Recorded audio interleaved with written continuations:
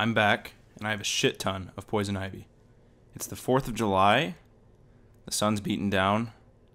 I'm turning 20 in 2 days, and things are just swell.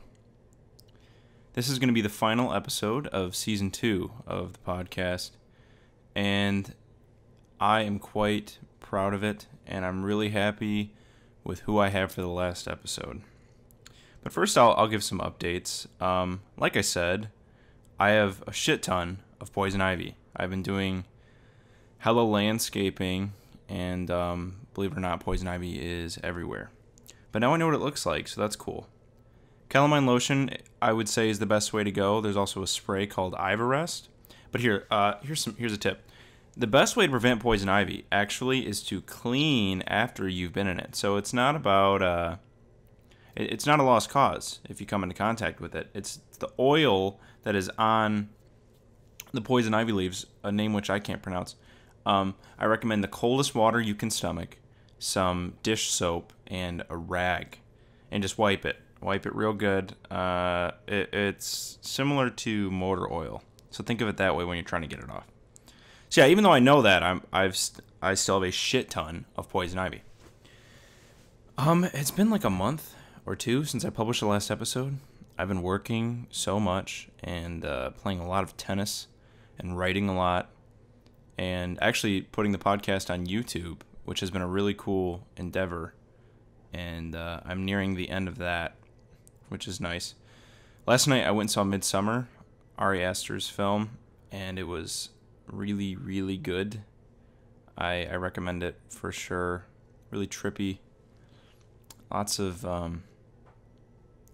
interesting character dynamics in it that you got to really pay attention to.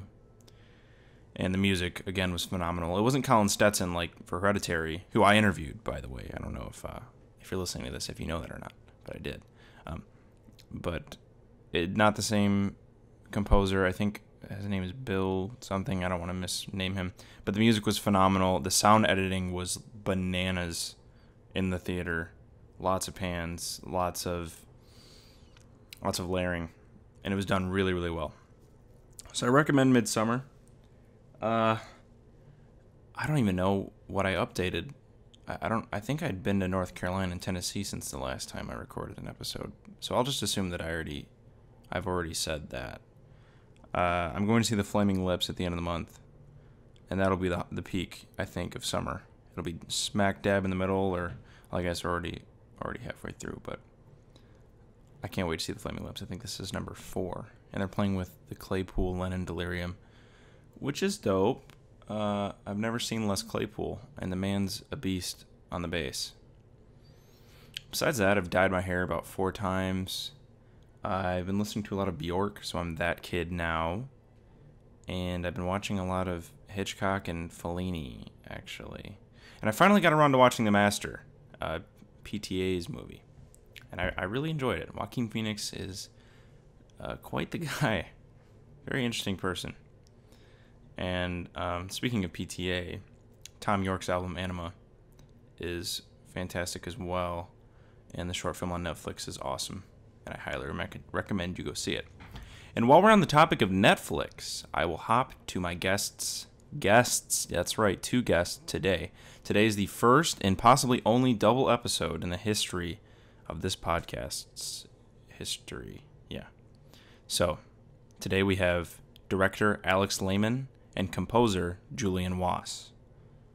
They created Paddleton on Netflix, starring Mark Duplass and Ray Romano. So, I'm geeked as hell, to be honest, to have been able to do this, because Paddleton was phenomenal. And Alex also made Blue Jay, and that also had Mark in it and Sarah Paulson, and Julian also did the music for that. And Julian also did the music for Creep, and Creep 2, I believe, with Mark. And they're just really, the work that they're doing is the kind of work that I want to be doing, and I'm just really thankful to have been able to chat with people like that. And I think the like-mindedness was an accurate assumption as well. I think we think in a lot of similar ways, which is exciting, because my dream is to work with the people that I've been interviewing and try to make something of myself and hopefully be able to collaborate. And even if not, I'm glad I got to make what I would consider to be friends in this situation. So yeah, we have a double episode. It's going to be a big, fat one, so prepare for that.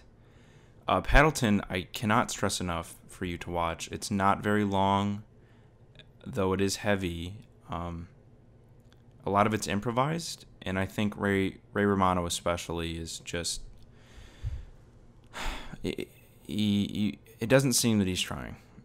And it's a very, very human movie, and you can feel the energy of both actors beyond just them trying to act. So yeah, things are good. It's been hot. It's rained a lot. Music's just as lovely as ever. Life's looking up, I think. I've been in that state where I can't do too much thinking. I'm sort of just not going through the motions in a negative way, but I'm sort of just being. And I think I kind of go into that mode in summertime, where I'm not really thinking about what I'm doing as much.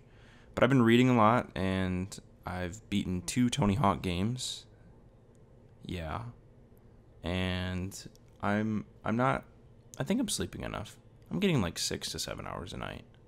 And I'm still functioning. So that's good. So yeah, things are looking up. I'm really proud of what I've done with this podcast so far. And I'm really excited for season 3 next year, which I'll start up in the fall. I might try to talk to somebody from Midsummer, though, because that shit was awesome. So yeah, if you listen to this, or if you've listened to any other episodes, or you're still interested in the show, I appreciate it a lot. It means the world to me, because this is something that I'm very proud of. This is probably the most important thing that I've done.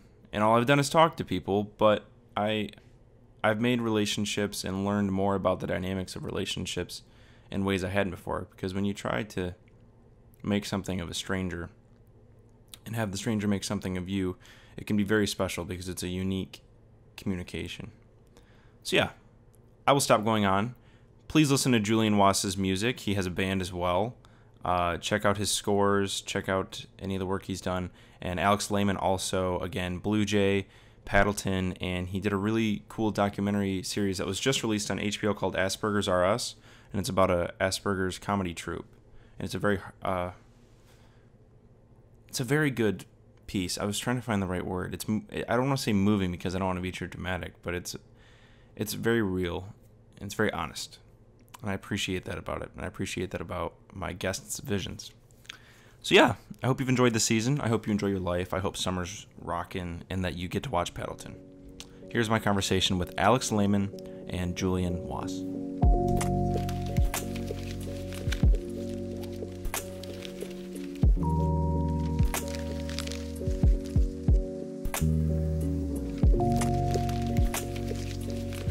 Tell me a bit about your feelings about Paddleton and ASPERGER'S now that they've been out for a minute. Yeah, they're different, such different feelings, the two. Yeah, of course. Take your time. But yeah, I'd say that we can start with Paddleton. For sure. I've been very happy to see. We've gotten good critical reviews, and it seems like a lot of people have watched it and have enjoyed it, and all that's wonderful. And then I really, especially like how many people have connected to it on a personal level. Not just emotionally, but people that feel like either they've been the other guy, they've had to, by someone's side, and letting them go, and because usually it's not that person's story. Usually it's the story of the person who's dying. Right. So I think a lot of people felt spoken to with that, and then I think there's also a lot of people that are connecting to both of the characters, just feeling like we're showing. I'm sorry. Hang on 1 second. I'm just moving my garage. My cat's trying to eat it now. Hey, nope. No worries. No. Sorry. Hang on 1 second. I just burped. There we go. Sorry. So sorry. That's never happened. Oh, would you say a bird? A bird. Yeah, I'm in my office is the garage in my backyard, and a bird. My cat usually just kind of chills on the couch with me while I work, and this little baby bird, just flew in and was stuck, and he was about to murder that thing. So, so I just intervened. I just played God for a second. But I think that the other nice thing is there's some people that also feel like oddballs, or they feel not gotten. They feel like they don't necessarily fit in with most people, whether it's their interests or their social skills or just how comfortable or happy they are around people, making small talk or just the social pressures that you have to deal with. So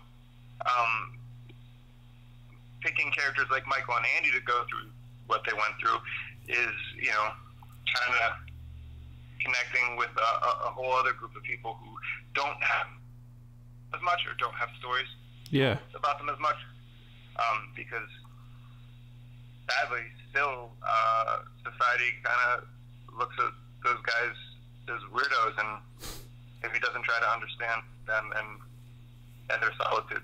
So I like that it's connected with people on both of those levels. Yeah, I agree. As far as ASPERGER'S goes, sorry, go ahead. I was just saying I agree entirely. I think it's strange that the social view on strange people, I guess, and obviously I think that's the most important thing that film can do is give light to stories that aren't often told, because in a way film like his film is very pretty, and though a lot of this was improvised, a lot of it can be written in a way that sounds very easy to watch at times. And not to say Paddleton was, because it was very difficult, but it creates an avenue for people to empathize, I think. And I think that that's sort of obvious when you're making a film, but I think that Paddleton did it really well. So I definitely understand what you're saying when you say that. Cool. Yeah. And I think probably that's a great segue to ASPERGER'S or Us. This is my second project with this troupe. But, these are guys who, their diagnosis alone, the label that they've been given, I think ostracizes them from a large part of the community. And then they are, and what their comfort is with people also tends to kind of, a lot of people don't understand them, or don't understand people who have Asperger's, and so those people with Asperger's are often written off because they don't fit into the normal social interactions and norms, and so I'm not being very eloquent, but I guess what I'm trying to say is there's a lot of people, we're not very patient, and we've probably become less patient in trying to take people in and trying to understand people. So we're very quick to write someone off as weird or different, or just to say I don't get them, and oftentimes we miss seeing the real beauty in someone, or what makes someone special, because we're not willing to take the time to get them. We want to consume everything in a comfortable way, including people. So that's tough. If someone doesn't know how to do the handshakes, the eye contact, the basic jokes that that we all get. Basically, these are just forms of language. Mm-hmm. That if someone doesn't speak your language, you're not going to feel comfortable around them, because it's a lot of extra effort to even try to understand them. And so, when someone with autism, Asperger's, or whatever Ray's character had in Paddleton, those are different languages. Those are strange languages to a lot of people, and And so we forget to connect with them. We forget to just kind of decipher what it is that they're feeling and doing and who they are by just writing them off. Does that make sense? Yeah, absolutely. Was that difficult for you when you started filming with them a while ago? Like, did you feel yourself being like apprehensive or impatient because of how different they act, or was it just a sort of natural reception to them? I was really curious, and I wanted to learn about them. I wanted to understand these guys that very quickly seemed different than a lot of people I knew. That reminded me of some people that, maybe of some kids I went to high school with that I thought were weird when I was in high school that I didn't get. Because they had been presented to me as individuals with Asperger's, I knew to expect them to be a little different. And so I went in with an open mind, and I went in with patience, and what I was rewarded with was getting to know really interesting people who were very funny and very, very, very human and very relatable, extremely relatable. I just had to kind of, work through that initial barrier of they do and say and feel some things differently than I do.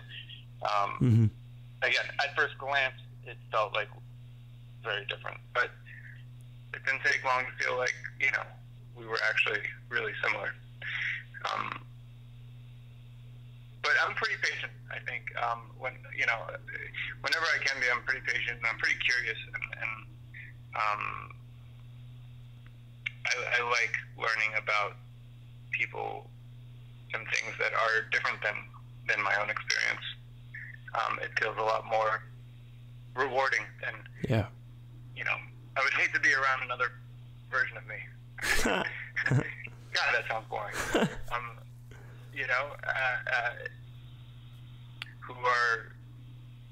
Who seem strange and mysterious or confusing to me, or just who do or think differently than I do. That sparks a curiosity for me, and unless they're hurting me, or I guess after a while I'll get bored, possibly. but for a long while, I think I'm just going to be curious, and I'm just going to want to appreciate everything that's new to me. How has that allowed you to look at yourself differently? Like you say, you wouldn't want to be around yourself, so you feel pretty familiar with yourself. Do you think that being around the ASPERGER'S troupe and the subsequent feeling you get when you see others now, the empathy maybe that comes from that, have you applied that to yourself? Do you see yourself as something that can be more, you listen to yourself more, or are you more empathetic inward, maybe? I don't know if that makes sense, but maybe it makes sense. I think that's tough. I give a lot of value to other people's perspectives and experiences, and I recognize the fact that I'm one perspective and I'm one experience.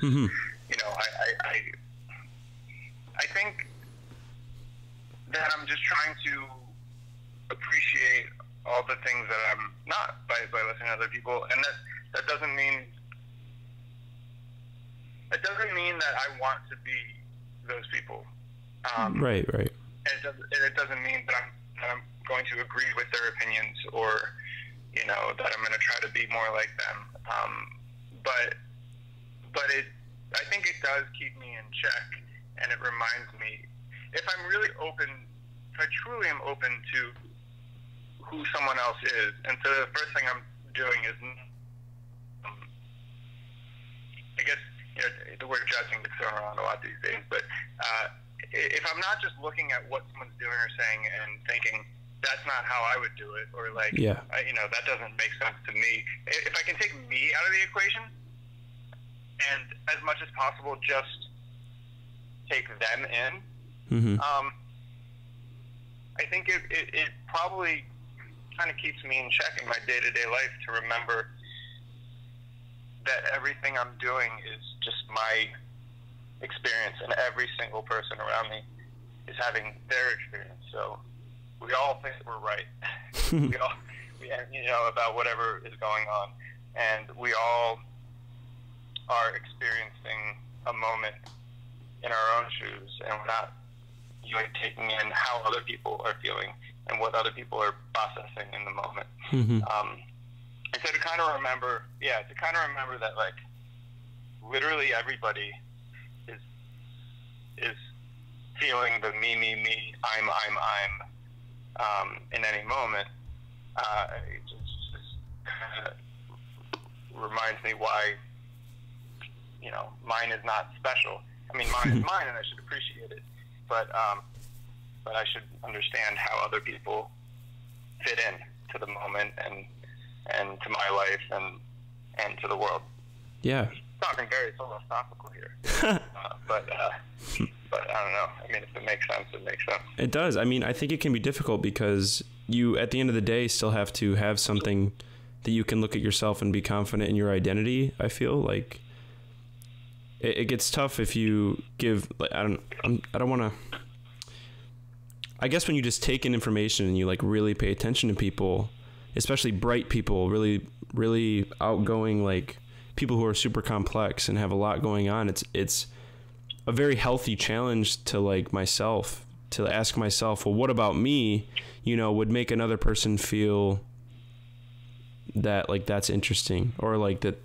Not that I would aim to be something that was interesting, but trying to find something that I'm comfortable with, like attributing to my identity, because there's just so many different perspectives. Because when you realize that everybody is like unique, you can very quickly like invalidate your opinions and invalidate like your experience. Not like I don't want to say invalidate like it doesn't matter, but invalidate in the way that like everybody thinks they're right. Not everybody can be right, So it just makes you question yourself a bit, and that can be curious. I see what you're saying. You're saying that if I think what you're saying is if you give enough room for other people's experience and opinions and feelings, you still have room for your own. Exactly. Yeah.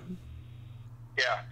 There's a balance there for sure. I would say that most people are not on that side of the spectrum of the sympathy spectrum. I think most people tend to make it about themselves first, which makes sense because they are themselves. So yeah, there's definitely codependencies. There's definitely people who really do put everybody first, and maybe are sacrificing themselves. Might have martyr complexes. Who knows? I'm sure there's a whole range of people who go too far in that direction. I can't say I'm one of them. I think I've probably grown closer to center, but when I wake up, I'm thinking about how and what do I want? Right, we are selfish naturally. The default. Yeah, I don't think I'm selfish, but I think the default for most people is, me first. Mm-hmm. But I agree. There's a balance to be had, and surely if you just make it about taking other people in, you can forget to give yourself an equal voice. Yeah. So back to Paddleton a bit. I read that it was sort of like a therapeutic experience for you to face death a little bit. Yeah. How did creating it, like, how do you did that exercise some fears or some questions or make you feel safer about anything relating to death? Well, I'm not afraid of dying personally. Yeah. At least no more than most people, at least. I'm afraid of losing, people I love. Yeah. I struggle to lose pets. I struggle to lose friends. I struggle with relationships ending. So it's more that, but Yeah. Okay. But you know, when I said, yeah, I would say that more than anything, this was an exercise for me to learn how to let go, how to appreciate something, and let go of it while still validating it, letting it go. But the death thing was kind of more, it's a little bit of a joke, but it's because I worked in a lot of horror films. I was a cinematographer on a lot of horror movies. Yeah. We do a lot of gory shit and dismemberment and blood everywhere. And, you know, I got, for a while, desensitized to it, and then all of a sudden it kind of like hit me in a different way. Very sensitive to it. And I think in movies now, I have a lot of trouble seeing, you know, violence. Like I certainly don't have any interest in seeing like a Saw movie or something like that.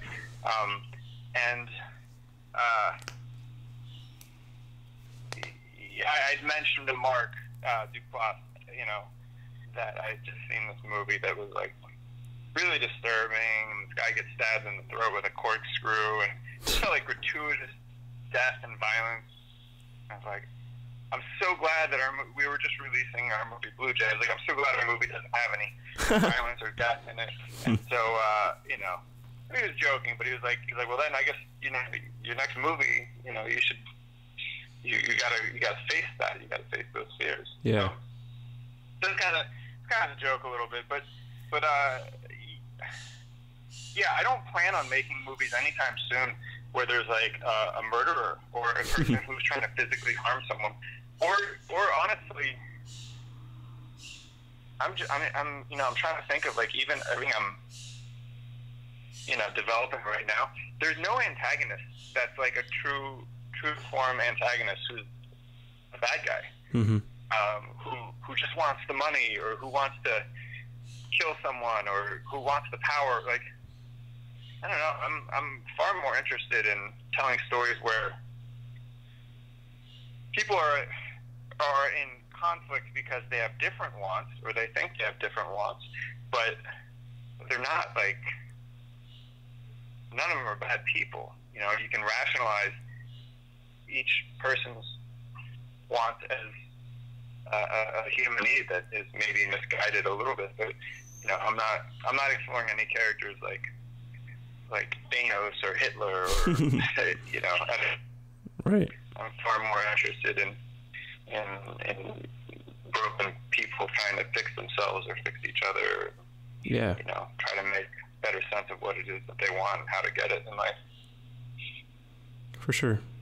And accepting each other. I think a lot of movies that I'm working on right now too are about like learning, you know, characters learning about other characters, understanding how and why they're different, and trying to appreciate that even if they don't totally agree.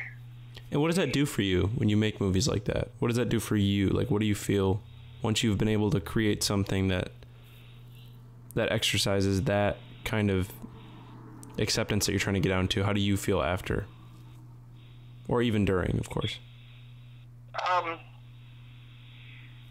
Well, the best ones are when it's an exercise where even I have to accept a situation, you know, a conflict or a character.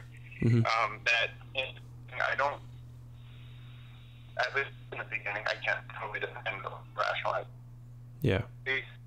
Hopefully I'm like struggling to find the light in people who are having a tough time and making some bad decisions. So I guess how it makes me feel is it makes me feel connected to more people by really having to think about why I should like someone or root for someone or help someone that doesn't make a lot of sense to me. I don't think I had nearly as much appreciation for people on the spectrum before I started doing the ASPERGE'S documentaries. If anything, I had a little bit of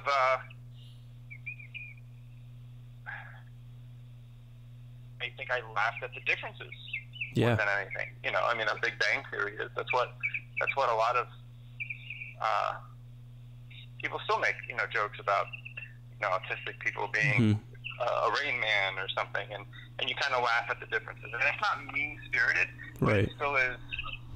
But it still is, It's just othering. kind of looking at how we're different, or what's, quote unquote wrong with you, versus like, let me understand what we have in common, and let me understand who you are, and what makes you tick. So I think all the storytelling for me is just trying to connect with, people. There's a movie that I'm in development on right now, and I didn't realize till very recently. It's about the character's a guy, and it's based on a memoir, a real memoir, and he's like a real optimist, and he believes in like stuff like The Secret and whatever. And I was like, and like he's the villain in this story, but like we're really trying to find the Humanize him? humanity in him, even though he's a little bit of a con man in some ways, but he's also just like a hopeful optimist. And I just realized like a couple of weeks ago, like, oh my God, like this is me facing issues about my mom. I love my mom, and we've got a good relationship, but like, she's into, woo woo and believes in aliens and crystals and a lot of pseudoscience, and it's very confusing and hard for me to accept that because I'm a more rational person. Yeah. And so I'm realizing like, oh my God, in a weird way, like this movie is going to be an exercise in me trying to accept all the things about my mom that don't make sense to me. But I still love her, and she's not hurting anybody. That's very special. Like that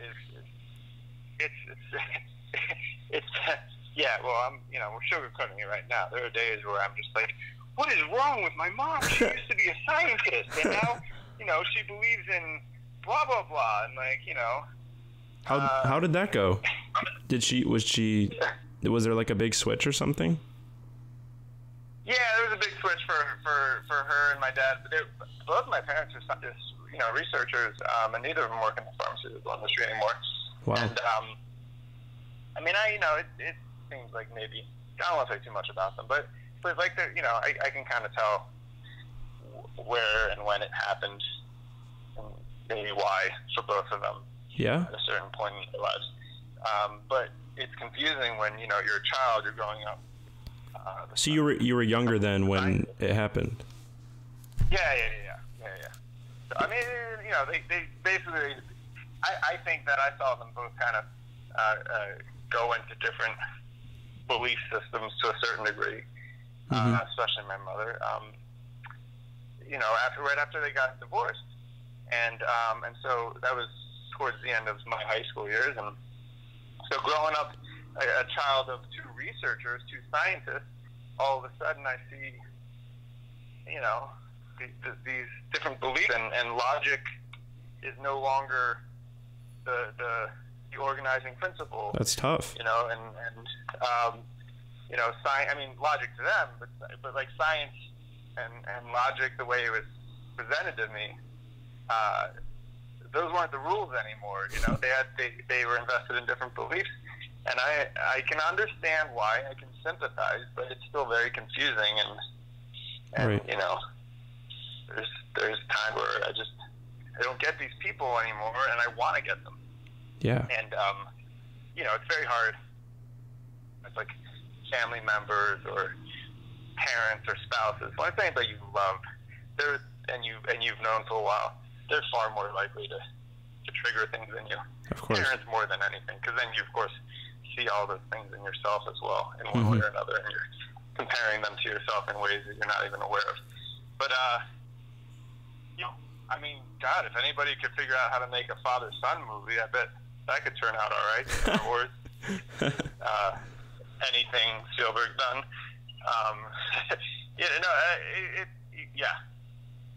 I think that probably a lot of filmmaking for me is trying to understand people and things that I don't understand yet. This is going to sound cliche and probably like a little cocky filmmaker. Go for it. I don't know, whatever. Like, I mean this very humbly when I say it, but it's probably like just like an annoying, you know, film school bumper sticker. I'll let you know. I don't like movies that go. I don't like stories that go in knowing the answer. Like, if they have a message or an answer already, like, they feel disingenuous to me. And I agree. And I think that the really good movies, whether they're documentaries or narratives, are created out of questions, genuine questions that don't have an easy answer, and that you don't have the answer to yet. And so in the process of making the film, you're going to be exploring the answer or the answers. And that's to me where, you know, very consuming exploration allows you to, I don't know, to discover, you know, you're exploring ideas and you're discovering potential answers in the thing, and now you're taking an audience on a journey of exploring all this stuff, which I think they can tell. I think an audience subconsciously can tell whether you're just pushing a message or taking them on the journey with you. I follow that. To figure out like what the answer is. I can relate to that immensely because I'm right now in film school, so I'm not even in my like vein yet, you know, of what I want to create. I'm still going between documentary style and film style. So at this point, I'm still making documentaries about me making documentaries because I want to know why I'm doing those things. So I'll record things, say like an airport. I'll go to an airport and just record people and flights taking off and patterns of like the way people act and businesses and the way people buy food and things like that. And while I'm doing that and trying to find my perspective, trying to record that perspective to relish in later, I have my friend recording me and asking me why I'm doing that, you know? So I'm still trying to find that genuine filmmaking. And I think documentary is obviously very straightforward because you're just showing, you know, life. You're showing life. And so it gets very tough when things are scripted, even if a little bit, or things are planned, because you always have to go into it realizing that it's like you are aiming for something, even if it's a very, very, you know, rough draft. So I really relate to you when you say that the audiences can pick up on whether or not you're experiencing what like when I watch a film, I like to be able to imagine the director also feeling when they make this, not just it being, you know, a political statement or something of the like. So I definitely understand that. Yeah, life is usually more complicated, and I don't really trust people too often when they say they've got the answers to everything. You don't. You just don't. Hey, Frank Capra says it better. So, you know, take that for a bumper sticker. He deserves to be quoted. That's probably why I just babble and say things so uneloquently, is because I don't deserve to be quoted. But Frank Capra, you know, one of his things was, if you want to send a message, try Western Union. It's brilliant. Yeah. We don't need movies for messages. I mean, you know, Hitler and Leni Riefenstahl did it okay, but you know, that's my second Hitler reference in like 25 minutes. Hey, about that. Let's aim for 5, maybe. See what we can do. We'll call it just another Thursday.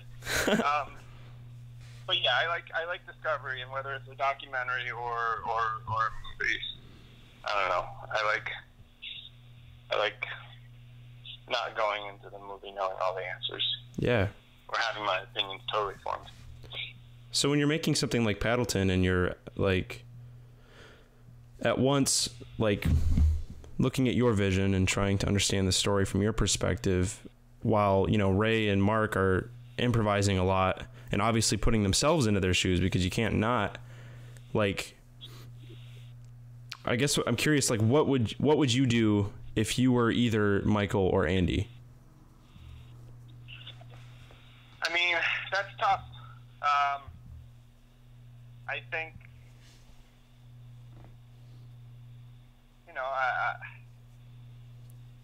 I want to say that I would have the same thoughtfulness that Michael had in really not wanting to suffer, being aware of the fact that I am going to suffer, and the last X amount of time in my life could be very painful and unpleasant, and there's no reason to go out like that. Mm-hmm. It's a very mature, very aware choice that he's making. But I would like to say that I would do that. Of course, I would also hold out hope that medicine or treatment or something would work.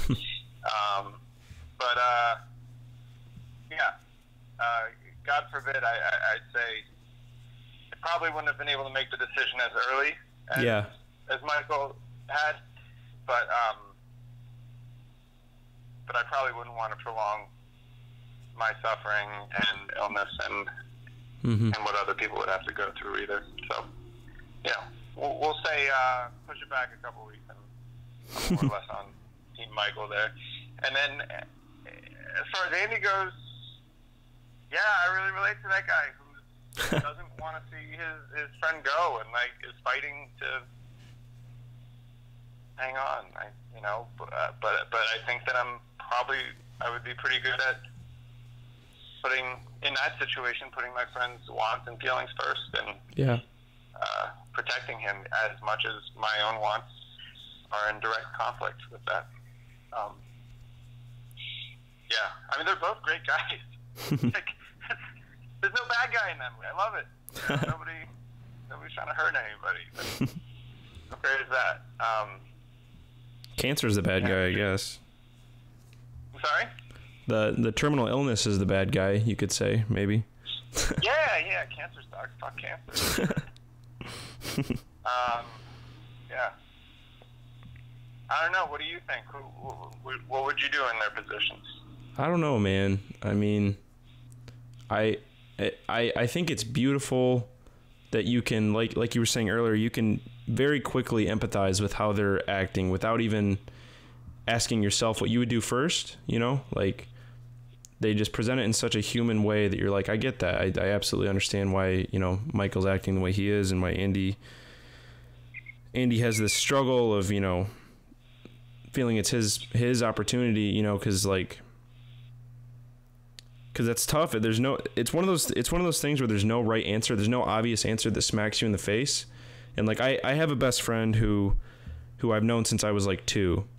And so I love him dearly, and I see him all the time, and I couldn't help but picture, and he actually told me to watch the movie. And so watching it, I just couldn't help but think of him and what I would do.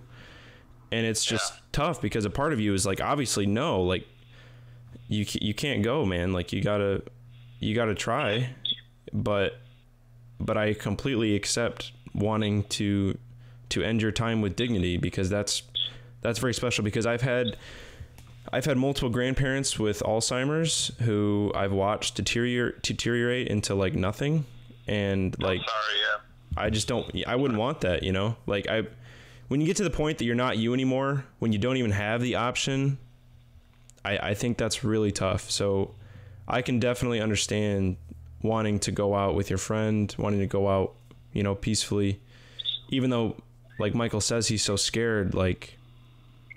You got to know that that's what he decided. So, and I think it'd be tough. I'm really bad at holding on to things. I think I have an issue with thinking what ifs a lot, and I've tried to reconcile that. But I think if I was in Andy's situation, I'd have a really hard time doing that, because you would just think, well, what if it was a month, and things would have gotten better.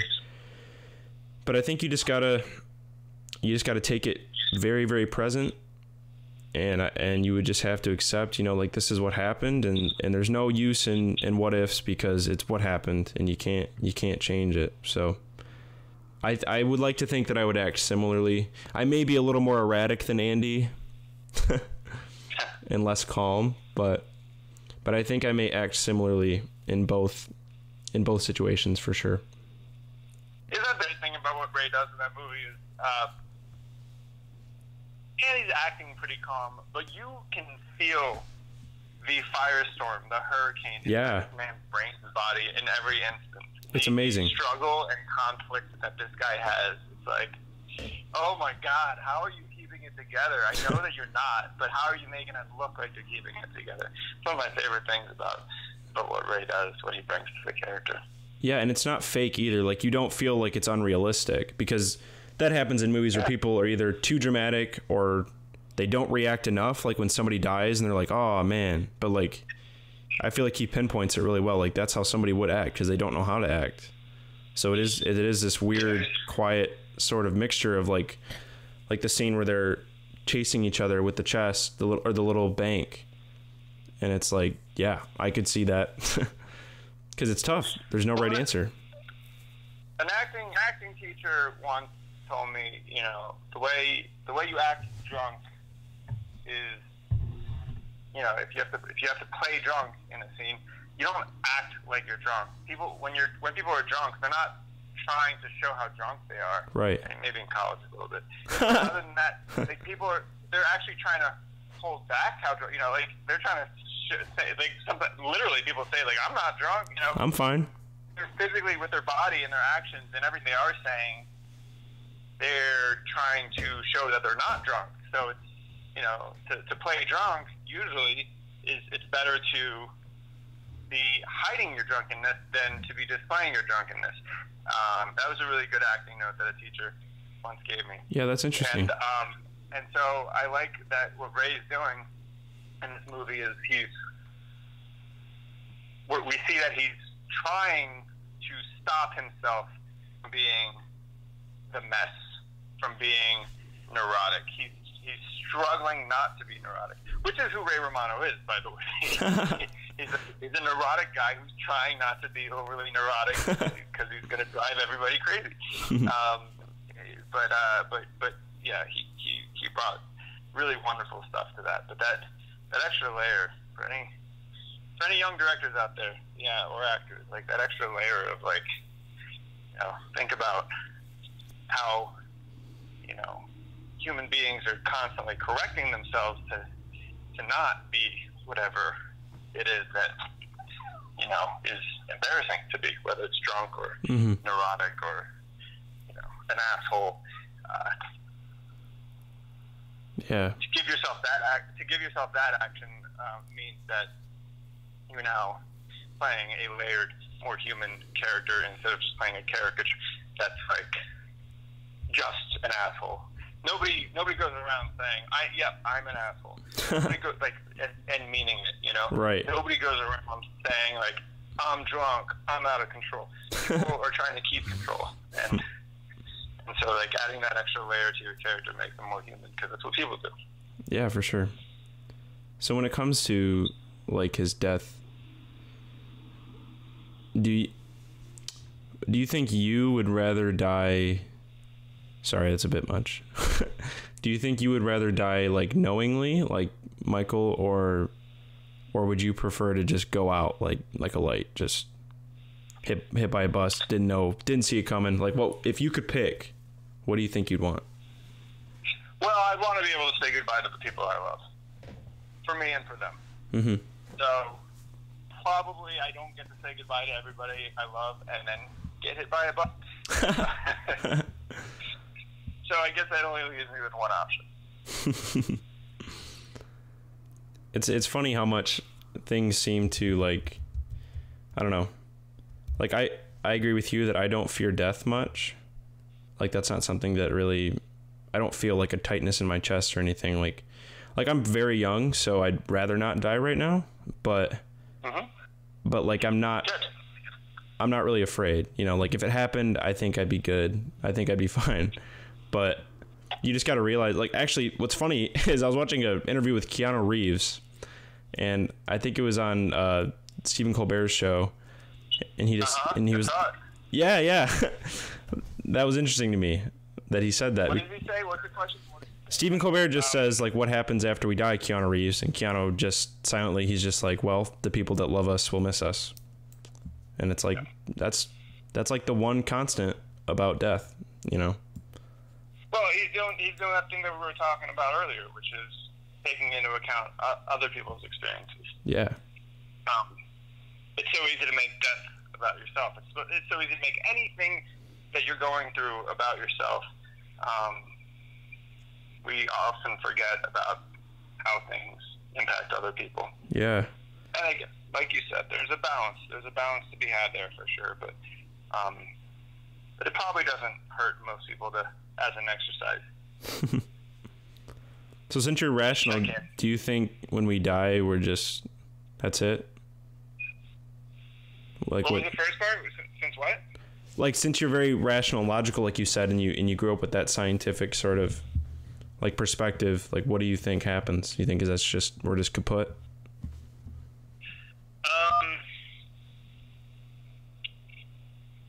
I don't know. I don't know. I literally don't know. It seems rational. It seems possible. I'd say that I'm living for that. I'm definitely not, putting any stock in, afterlife will make up for anything shitty that happens in regular life. I'm gonna enjoy this ride the best I can. Yeah. Assuming it's the only ride I get, and I feel extremely thankful for it and for the consciousness I have during this ride.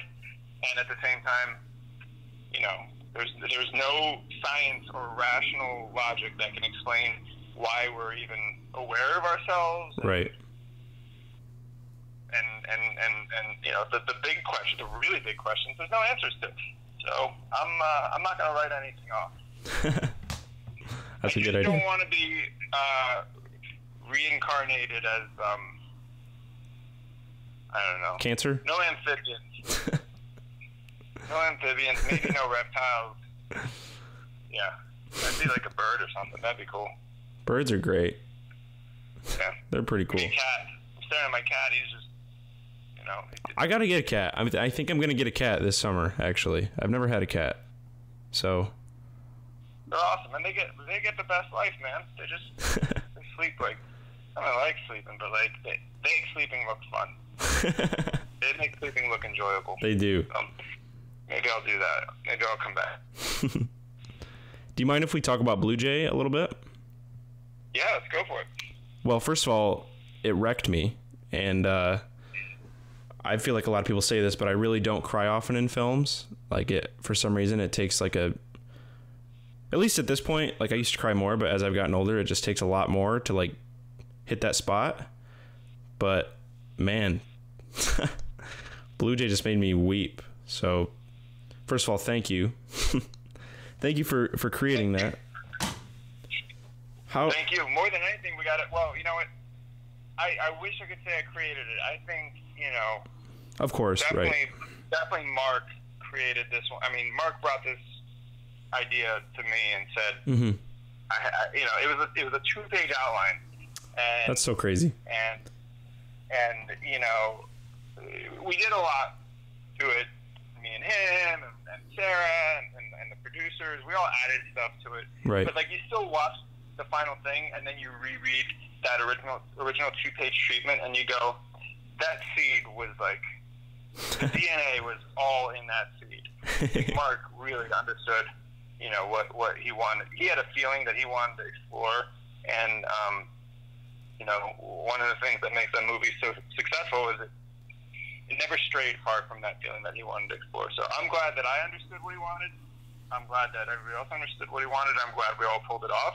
Mm-hmm. But yeah, it's that was just some Duplass brilliance there. So did that feel different from Paddleton, like significantly in the creation process? At times, but they have their similarities as well. I mean, Paddleton was an idea that I brought to him, but he definitely added a richness to it with as did Ray. But yeah, I mean, Blue Jay. I don't know, Blue Jay. I mean, I could see that movie from that first 2-page outline. I think Paddleton took a little bit more work and shape, and even editorially, we had to find it a little bit more. Mm-hmm. Yeah. But they were both, they're both about exploring conflicting feelings, and you know, they're about getting emotionally deep actors to play emotionally deep but less aware characters. Mm-hmm. And you know, it's just I'm very lucky as a filmmaker. I've gotten to work with really talented people. That's life a lot easier for me. What did you learn from Blue Jay? Like, what sort of things did you exercise or face, if anything?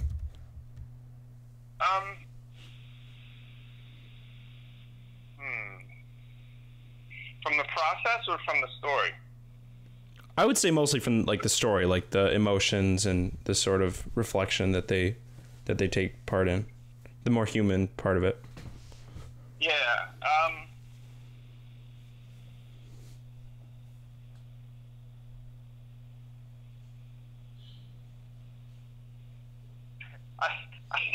I learned that I'm not as fun as I used to be. Wow. Yeah. That's very poignant.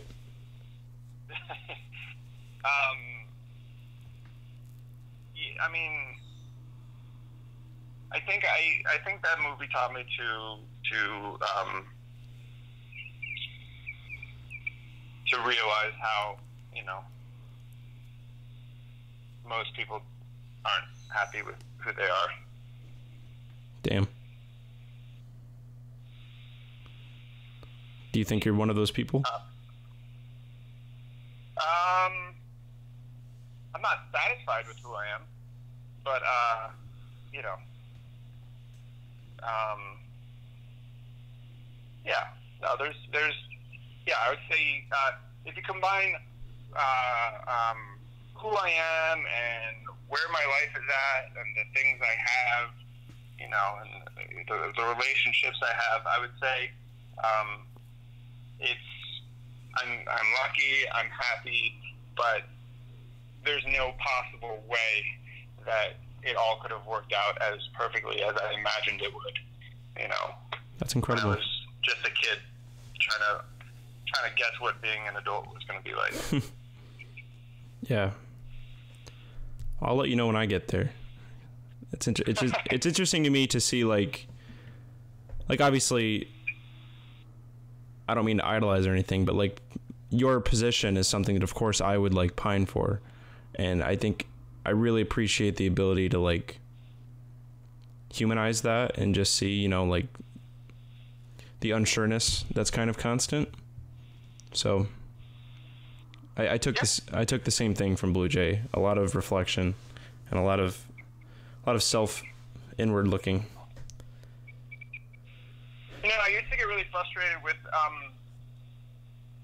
people who make a lot of money or anybody who seems like they've got everything, even if they have everything, and I go, they don't seem content. They're still upset, and they might be upset about something really stupid. Like, one of my friend's moms, like, she like, you know, hasn't worked in decades because her husband did really, really well, and they make really good income, so she's got her dog, kids, and her really nice house, so she's constantly redecorating it, and like very small struggles are like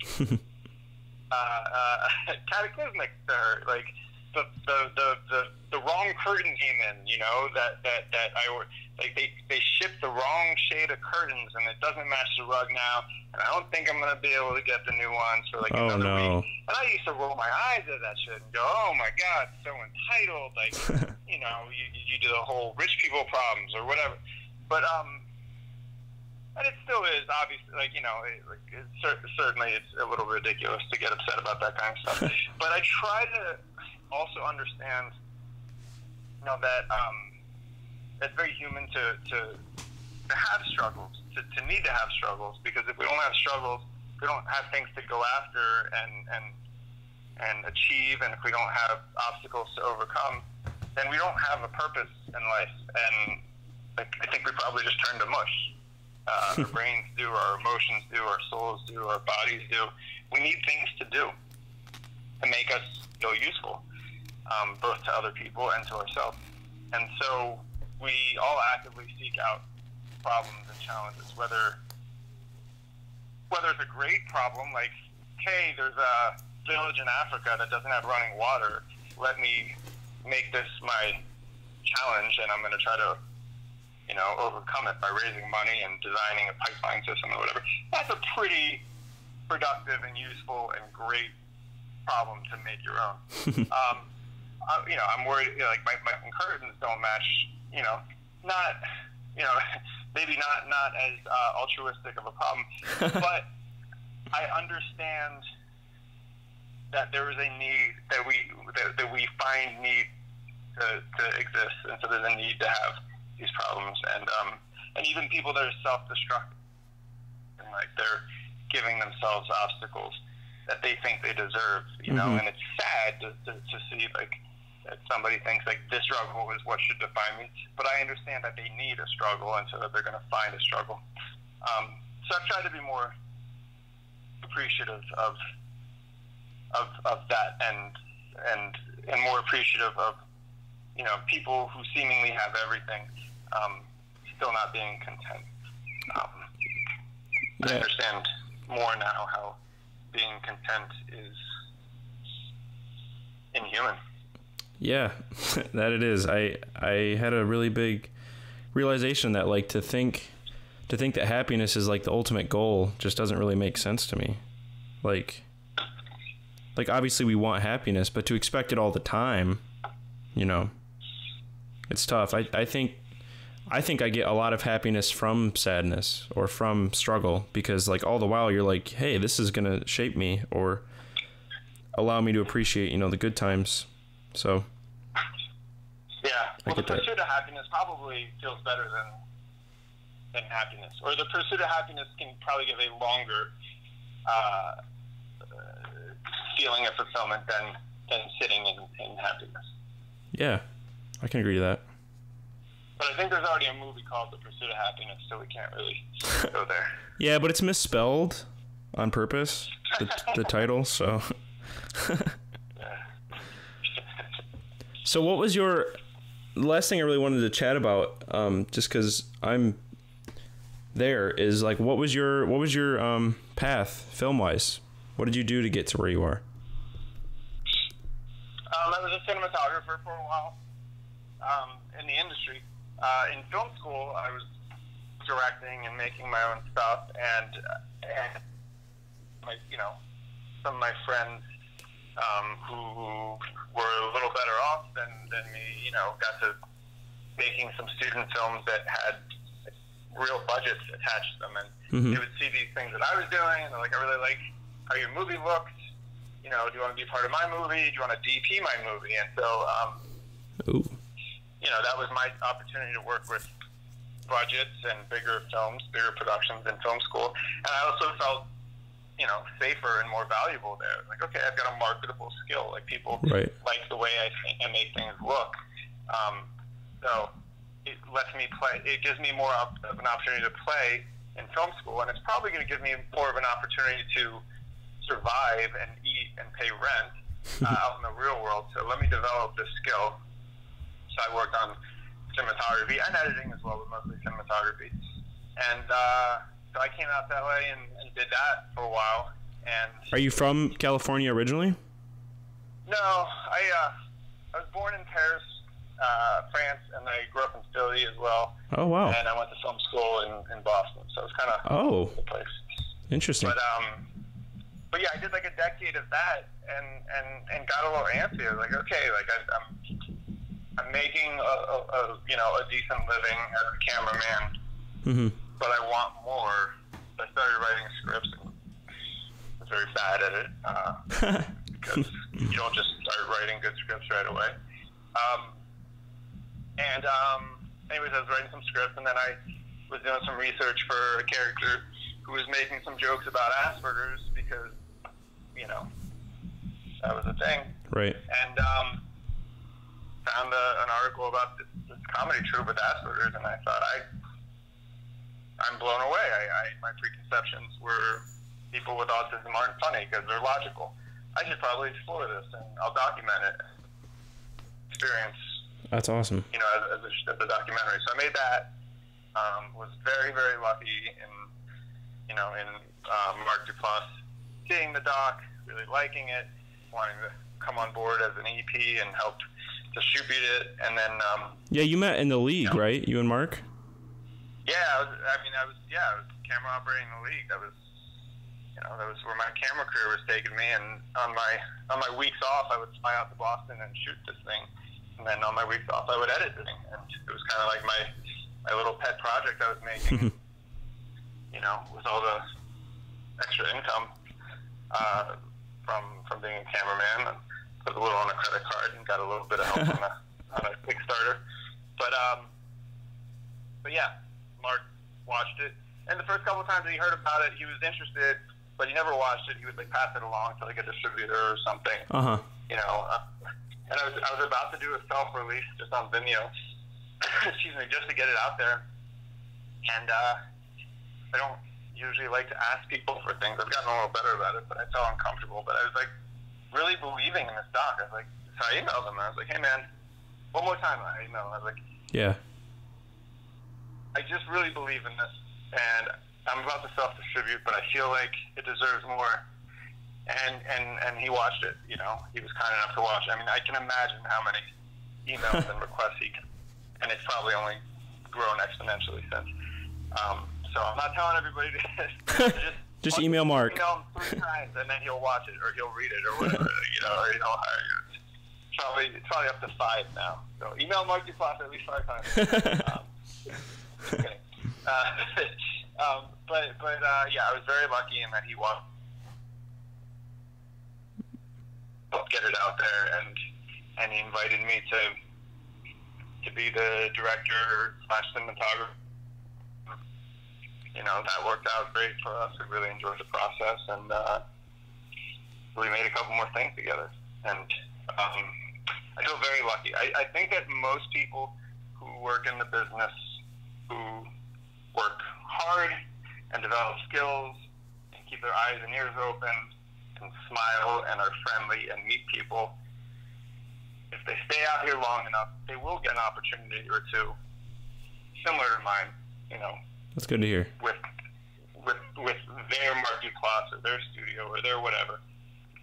It takes a while, and you know, when that opportunity comes, hopefully you've got, you know, the skill set and the work ethic to make the best of that opportunity. But I think usually people are going to be given that option from time to time if they're persistent. Yeah. And if it might take 10 years, it might take 20 years.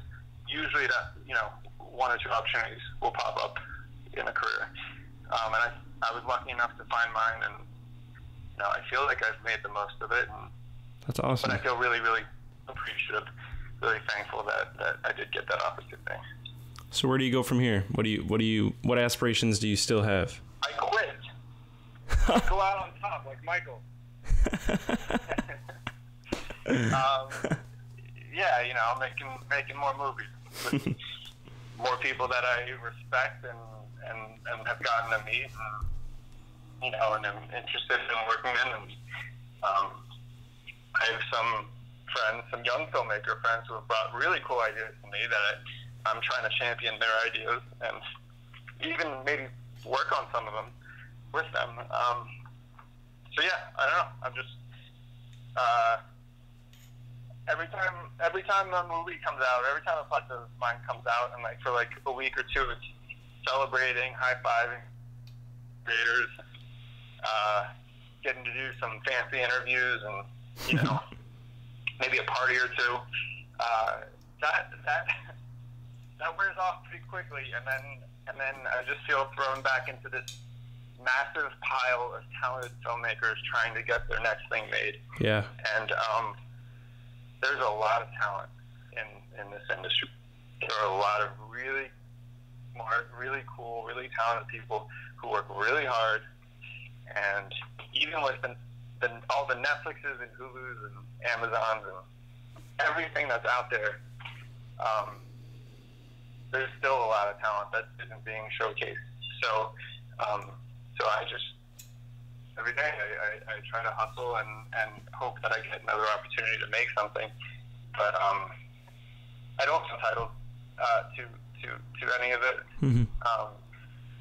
I just keep hoping that I get lucky and get more chances to work hard. That's good. Well, I appreciate what you've done a lot, and I wish you the best. Thank you, man. I really appreciate that. I enjoyed our conversation. We got deep. Yeah, thank you for talking to me today. I appreciate that. I might move to LA in a few years, so I hope you and I's paths cross at some point. Yes, absolutely. I'll send you when you're coming out here. I'll send you 5 emails at some point in the future. So. Oh, I'm not. I'm still at the 1 email. I respond to people with 1 email. Maybe you'll be. Sometimes it's like, hey, I'm busy for the next month or two. Please email me again. But maybe you'll be at like 2 or 3 emails by the time I get to you. I don't know. Okay, that'd be pretty good, because then I'm definitely. Yeah, if I'm at the 3 stage, then the good thing is I'm probably doing well enough that like I can good lunch. But it's only 3 emails. Everything costs too much. Well, I got a couple years of school left, so we'll see. Okay, well, I'll either be really rich by then and extremely successful, or I will have been kicked out of the industry, Scandal? never allowed to return, or possibly somewhere in between. Well, thank you so much, Alex. I loved talking to you, and I really appreciate you taking the time. Same. Hope to talk to you soon, man. And reach out when you come out to LA, okay? Of course. Take it easy. All right, you too.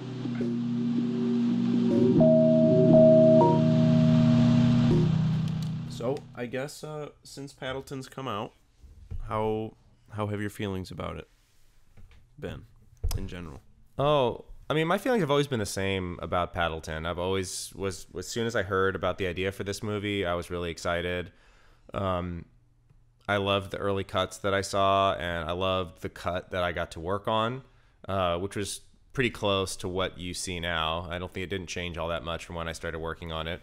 And I think it turned out really well. I'm really happy about it. I mean, one of my favorite projects that I ever worked on was Blue Jay, and this is, essentially the same team as Blue Jay, so I knew it was going to be a good experience and a good movie.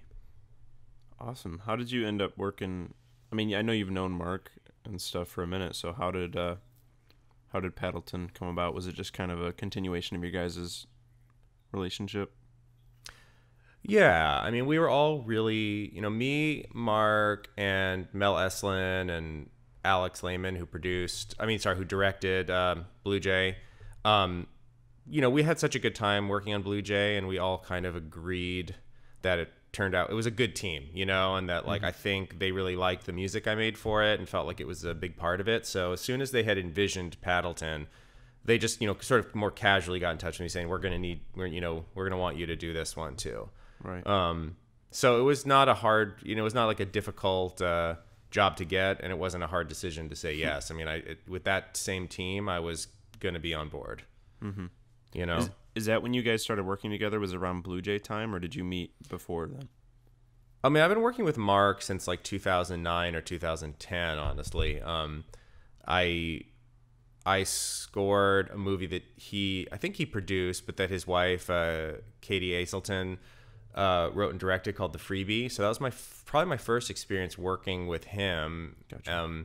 Right after that, I scored him and Jay's movie Dodecapentathlon. So I mean, I've been working with him for a long time. So Blue Jay wasn't necessarily like a new thing as much as it was just sort of a new form, which was it's the first time I worked with Alex, that's for sure. I didn't really know him before then, but we had a great time working together on that. So gotcha.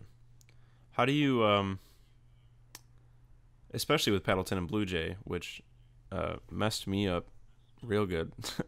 How do you deal with do you feel very connected to the material? Do you try to like get in the heads of the characters? Does the story and stuff like mean a lot to you, or do you just try to fit the music? Like, how intimate do you feel with it?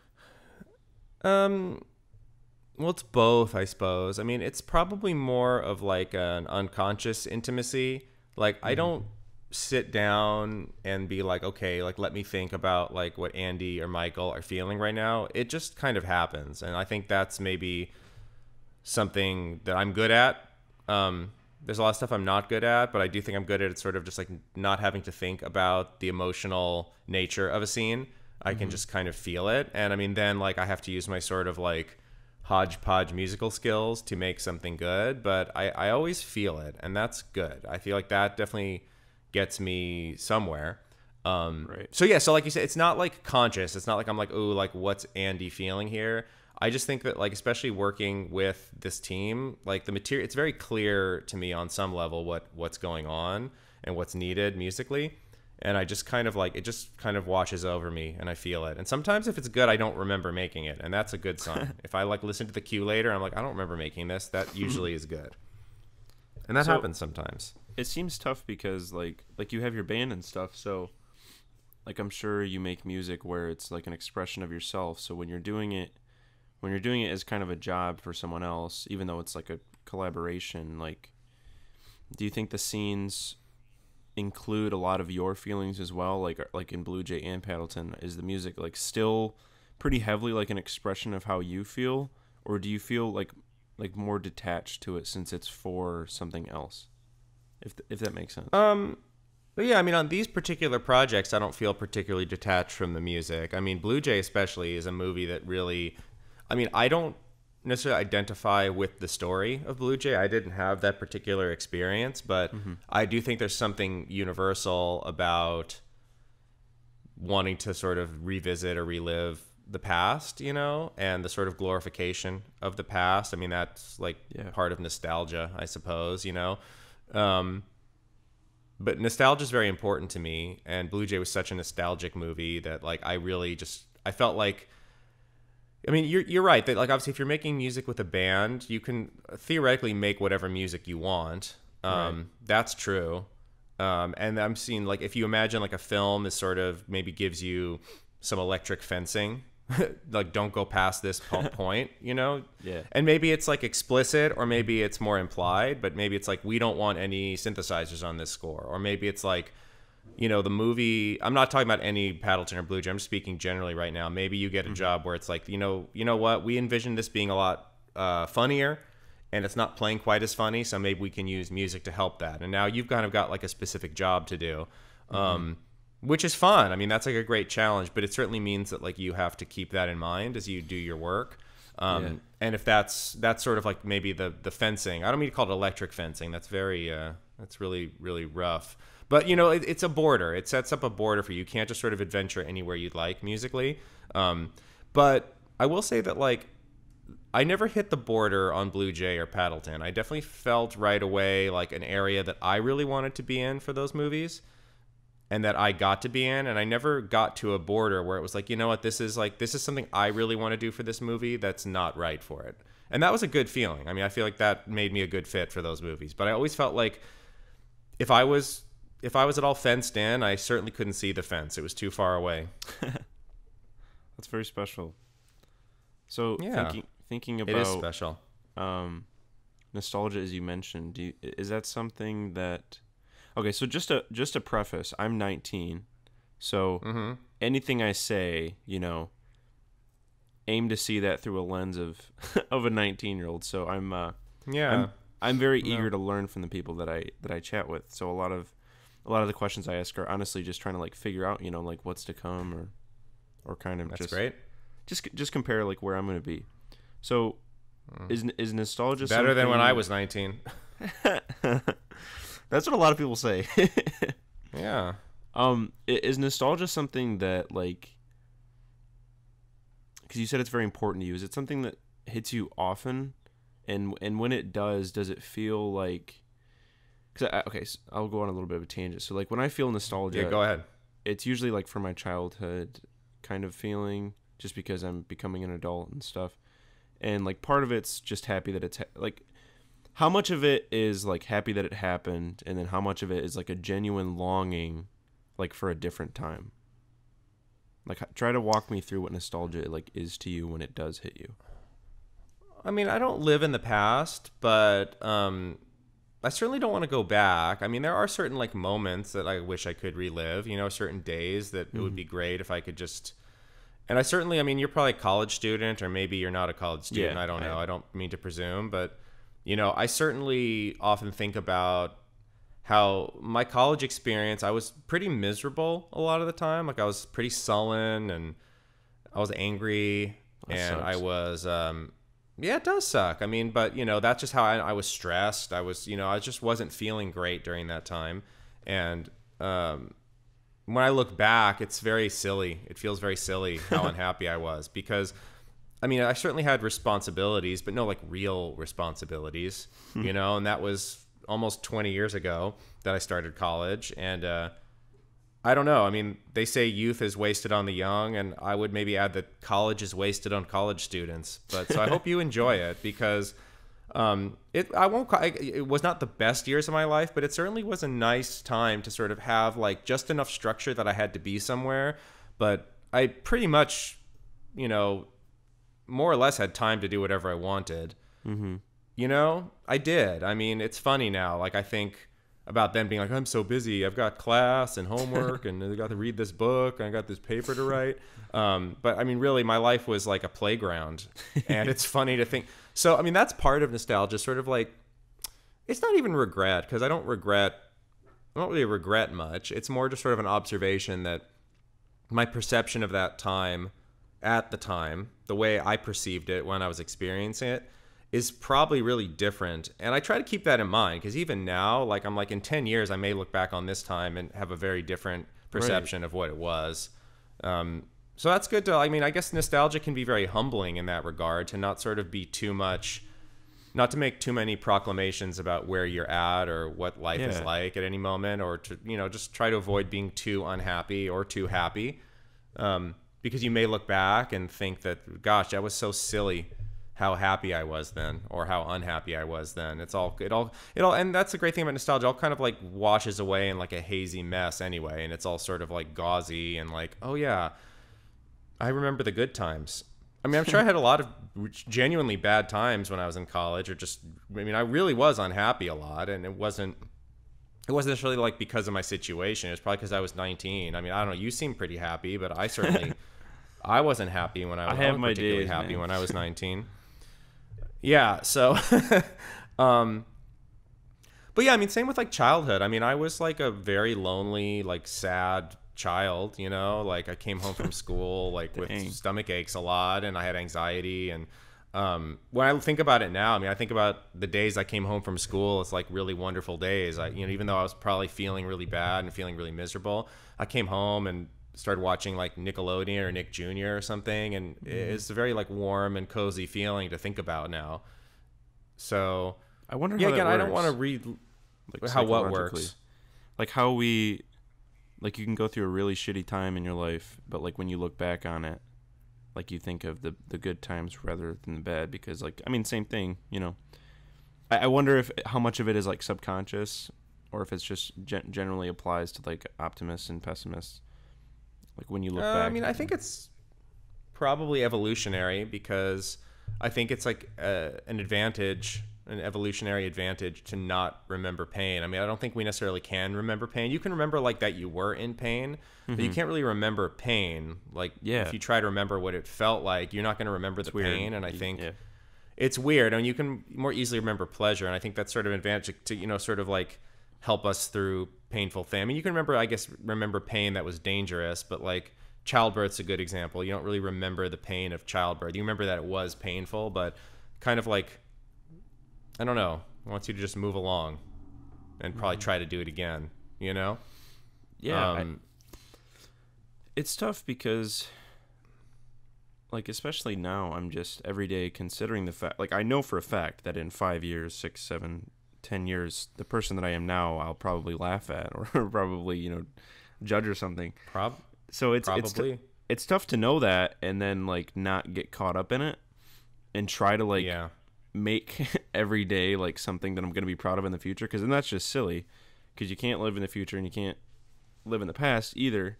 So, but you also don't want to like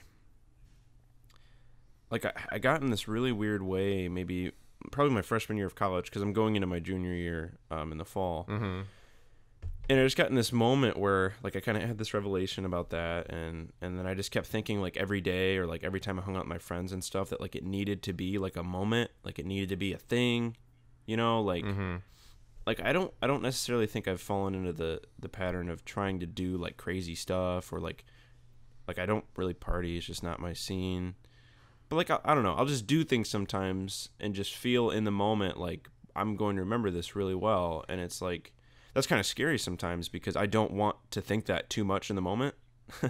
And I think like the best example of that is like people recording at concerts, because concerts are like, for me, like the best thing. Like they just make me so happy. It's just like the most dopamine rushing experience that I can get. Like just going to a concert with some friends and just experiencing like your favorite things live.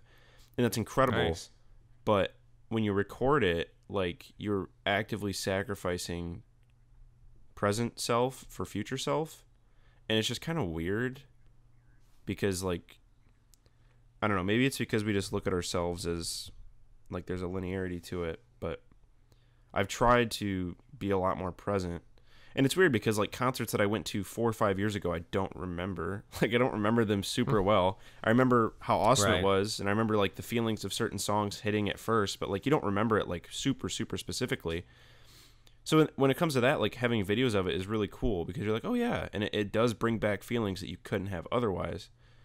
But then you think like, you know, I may have sacrificed a little bit of that while I was actually there, which defeats the purpose of the thing.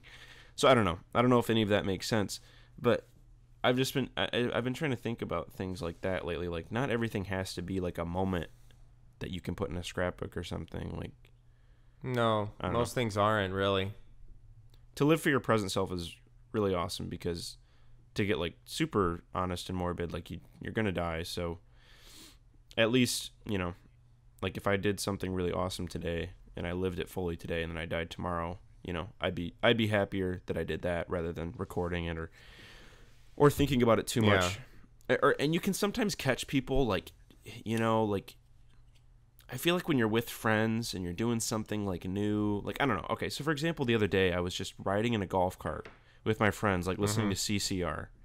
And it was nighttime and we were going really fast. And it was one of those things where like something like that doesn't happen all the time. And you just feel this energy of like, this is awesome. Like, this is a very nice memory, especially because, you know, we're all not going to be as close as we are and haven't been as time's gone on. And so you feel this energy of like, this is a really great thing. And you can just sense people sometimes trying to like hold on to that. I don't know. I'm going to stop. I'm curious to hear your thoughts on any of that. Yeah. I mean, well, on what part? Whatever you want. I talked a lot. Just about living in the present and about, you know, trying to see memories before they're even memories, that kind of thing. Yeah, I mean, I think it's nice to acknowledge when something is something. You know, that's a nice thing because life isn't always easy or good. So, and when you can have an experience like you did with last night in the golf cart, CCR, the night air and all that, and you can like take a moment to acknowledge that like this is a thing, I think that's good. Because if you don't sort of acknowledge it, it can just blow by you. And, you know, that doesn't mean you need to linger on it and obsess over that experience for the next like 20 years. I mean, you could if you want, and you might make good art from sort of like exploring that experience. Right. But I think maybe like the most sort of psychologically healthy thing is to just acknowledge it and let it pass, because like it's fleeting. And the less you like hold on to positive experiences, the more easily you can let go of negative ones, I think. I mean, do you meditate, Keaton? Yeah, I do. That's great. I mean, I think I need to tighten down on it and really find a regimen. But yeah, I took a Asian philosophy class and it was very eye opening. Yeah, I mean, it's good stuff. You know, it's tough. It's so weird. Like, because I'm generally an anxious person. I've never been on medication or been diagnosed with anything, but I've always just been able to tell like there's just a thing, you know, like there's just that general like and I've had a couple panic attacks in my life, so like I don't want to say it's abnormal, but there's definitely something there that like I've talked to people about it and they're like, what? So that kind of thing. And yeah, you know you're different. Right, and that comes to a head when you know. when I meditate sometimes, because like I've gotten a lot better at it since I've gotten older, but it just sort of like when you have that weight on you that like the days kind of just like laying it on thick. Like this week, for example, has just been like nutso for me, like the craziest week of the year, and like you just feel this like weight that's not there, but it just keeps laying on, and like no matter how smart you are and like your awareness that like that's just that's just energy from the past, like it's really hard to like push that off. And when I meditate, I like feel all of that at once, and it's really weird because like I don't have the best back posture, and like my back has always had a tiny bit of issues. But whenever you sit to like meditate, I always like itch, and I feel like every ache. And I've only gotten past that a couple of times, and I think that's a very, very interesting place where you stop like feeling all of those things at once. Like I feel like I actually understand what meditation is trying to get at the more I try to do it. Well, yeah, I mean, I think for me, like for the practices that I practice, I mean, which are a couple different ones, but they both would sort of, I think, suggest the same thing regarding what you just brought up, which is that like there's nothing to the itch you feel. It's just a sensation, and it happens, and then it goes away. And it doesn't mean that meditation doesn't free you from an itch. Right. It just like it just helps you get to the point to realize that like there is no you, like, and all there is sort of like your observations of consciousness, and your itch is just an observation of consciousness. It's not really anything other than that. It's not a distraction from your meditation. It's actually something to be acknowledged, just like your breath or the pain in your back or feeling sleepy.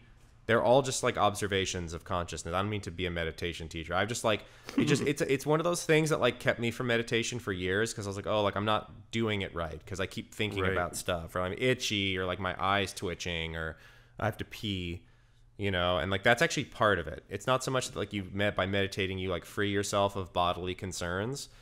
In a way, you do free yourself of bodily concerns, because you just acknowledge that they are experiences of consciousness and observations of consciousness, and they pass or they don't, but they kind of have nothing to do with anything.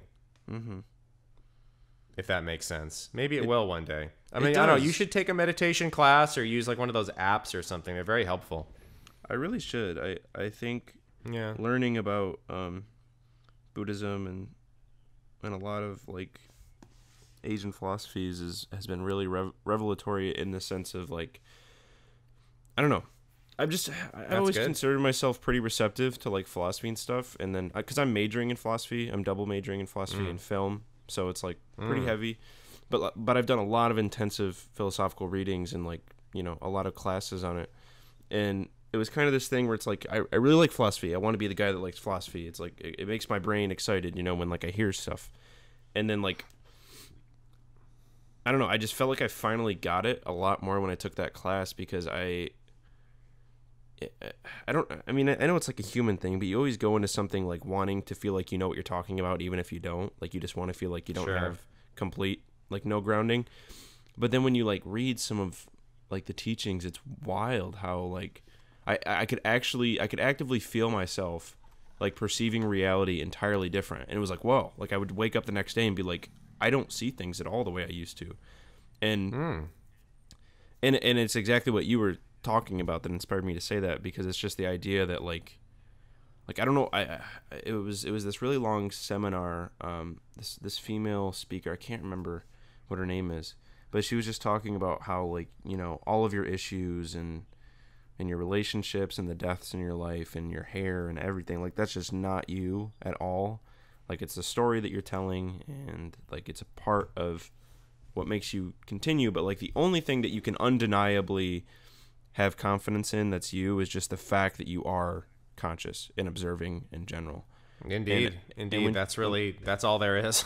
It's wild. And when she said that, I don't know why, and it kind of defeats the purpose because it's still like a thing, but when she said that, I pictured this like orange, like little peanut sized like ball above my head. Like when she said that went in my head. And then for the next like week, I was in this super weird like mental state where everything I was doing, I felt like I was just that thing like above my head, and that I didn't have any feelings about what I was doing, and that I didn't need to hold on to things too much. and it was really, really special. And I want to get back to that place. And I feel like meditation is like a really good path to get back there, because that was like the most excited I'd felt about living, because like I don't know. It's weird because at the end of the day, for me, when I'm learning things, it's like the goal feels like I'm trying to make my life as easy as it can be. Or I'm trying to make it as you know, as fluent and like harmless as possible. But then when you read things like that, you have to realize, well, you can't even do that. You can't even you can't put it on yourself. You're still attaching yourself to it. You're still making it, like Keaton had the revelation of blank and blank. Whereas you have to actually realize like that's not you at all. And that's just like super freeing. And it's weird because it's freeing, but to who, you know, because you can't attach it to yourself too much. But yeah. Do what you will freeing with that. nonetheless. Yeah, freeing nonetheless. So yeah, what sucked about college for you? What's that? What sucked about college for you? Oh, nothing in particular. I just was sullen, you know, just like a sullen boy. You know, I was like an overachiever in high school. I did very well in high school, and you know, I kind of like did that out of fear of not getting into a good college. That was sort of like one of my main motivators all through high school. Yeah. And then like one day I sort of realized like, oh, well, what does that even mean? Going to a good college is sort of like, then you do more homework. You know, I was really like, didn't have a lot of like thoughts for the future. It was more sort of like my present experience. And I just kind of, I just felt a little burned out when I started. So I sort of like, I don't know how to describe it. I mean, I wouldn't say I did the bare minimum, but I did pretty close, like sort of starting out, just sort of like trying to tread water and like enjoy myself as best I could. And like the truth of the matter is I had an amazing time. I mean, it's funny, like just at the time I was like very like unhappy and like bitter, you know, it's just part of being young, I suppose. I mean, not everybody's a bitter young person, but I certainly felt that way. And like, again, like it just feels it feels like silly now. It feels like it was like real waste of energy. Yeah. But it was what it was, you know? What'd you go to There's really school nothing for? to be done about it. Well, I ended up studying music. The major I had was called Music, Science, and Technology. So it was sort of like a mix of music. There was like some music theory. Well, here's the thing. There were two music buildings. There was like one music building where like you could study musicology and music theory and music history and all like the sort of that stuff, you know, sort of traditional, you know, for lack of a better word, like classical music information. There's like a music library and practice rooms and all that stuff. And then there was like a separate building up the hill, which was sort of like it was actually, I always joke that it was condemned, but only the third floor was condemned, which is kind of a funny thing, that one floor of a building can be condemned. I think it was really just like the third floor was not structurally sound, so you couldn't go up there, but there was two floors. And that was like where, that place is called CARMA, CCRMA, the Center for Computer Research in Music and Acoustics. And that was where there was recording studios up there. There was a lot of like Linux machines, or that you could like sort of do various programming languages to make very old computer music. We made music in something called C Sound. We made music in a programming language called Lisp. You can look them up if you'd like. It's a pretty interesting way to make music. I don't necessarily recommend it if you're trying to make music today. I'm not sure. Well, one's called C Sound, and the other's called Lisp, Lisp. I wouldn't even know where to begin, how to compile those, but you know, I kind of remember how to write for them a little bit. We also used a program called Pure Data, which was like sort of the free version of Max MSP. You may know Max MSP, or some of your listeners may know Max MSP is like a kind of a modular graphical programming language. And so the guy who invented Max MSP was at Karma, I believe. And then like when he sold Max MSP, he developed like a open source version called Pure Data, PD. Anyway, we did a lot of stuff with those. We did stuff with like human computer interfaces. I was involved in a project where we made what we called musical udders. That was the working title. I think the ending title for it was something different, but I liked calling them musical udders because it really just like a pair of silicone udders that you could kind of squish and manipulate to make music. That sounds weird. It was weird. And so that stuff was really neat. I mean, it was really cool. I mean, I don't necessarily use any of the information. It's funny because at the time I was like really more focused on the stuff that was going on at Karma, and I really didn't like the stuff that was in the music theory building. I just felt out of place, you know? I mean, everybody else in my music program had been playing like a classical instrument since they were like 5, and I was coming from more of like a rock background, you know, just being in bands in high school and playing guitar. I couldn't read music, you know. I had to take like remedial music reading classes. I still suck at reading music. So I always felt a little bit like maybe this isn't my scene, or maybe I'm not good at this. And I felt a little bit more at home with the Linux machines and the recording studio and all that stuff. But it's funny, to this day, I probably use more of the music theory education I got than anything I learned at Karma. And that's not to say anything bad about Karma. Actually, what Karma provided me with was like a very expansive view of like what music is.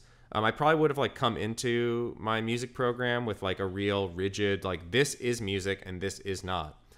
You know what I mean? Sort of like rules about what is music. And my definition of music is pretty wide at this point. And I would just say that music is organized audio.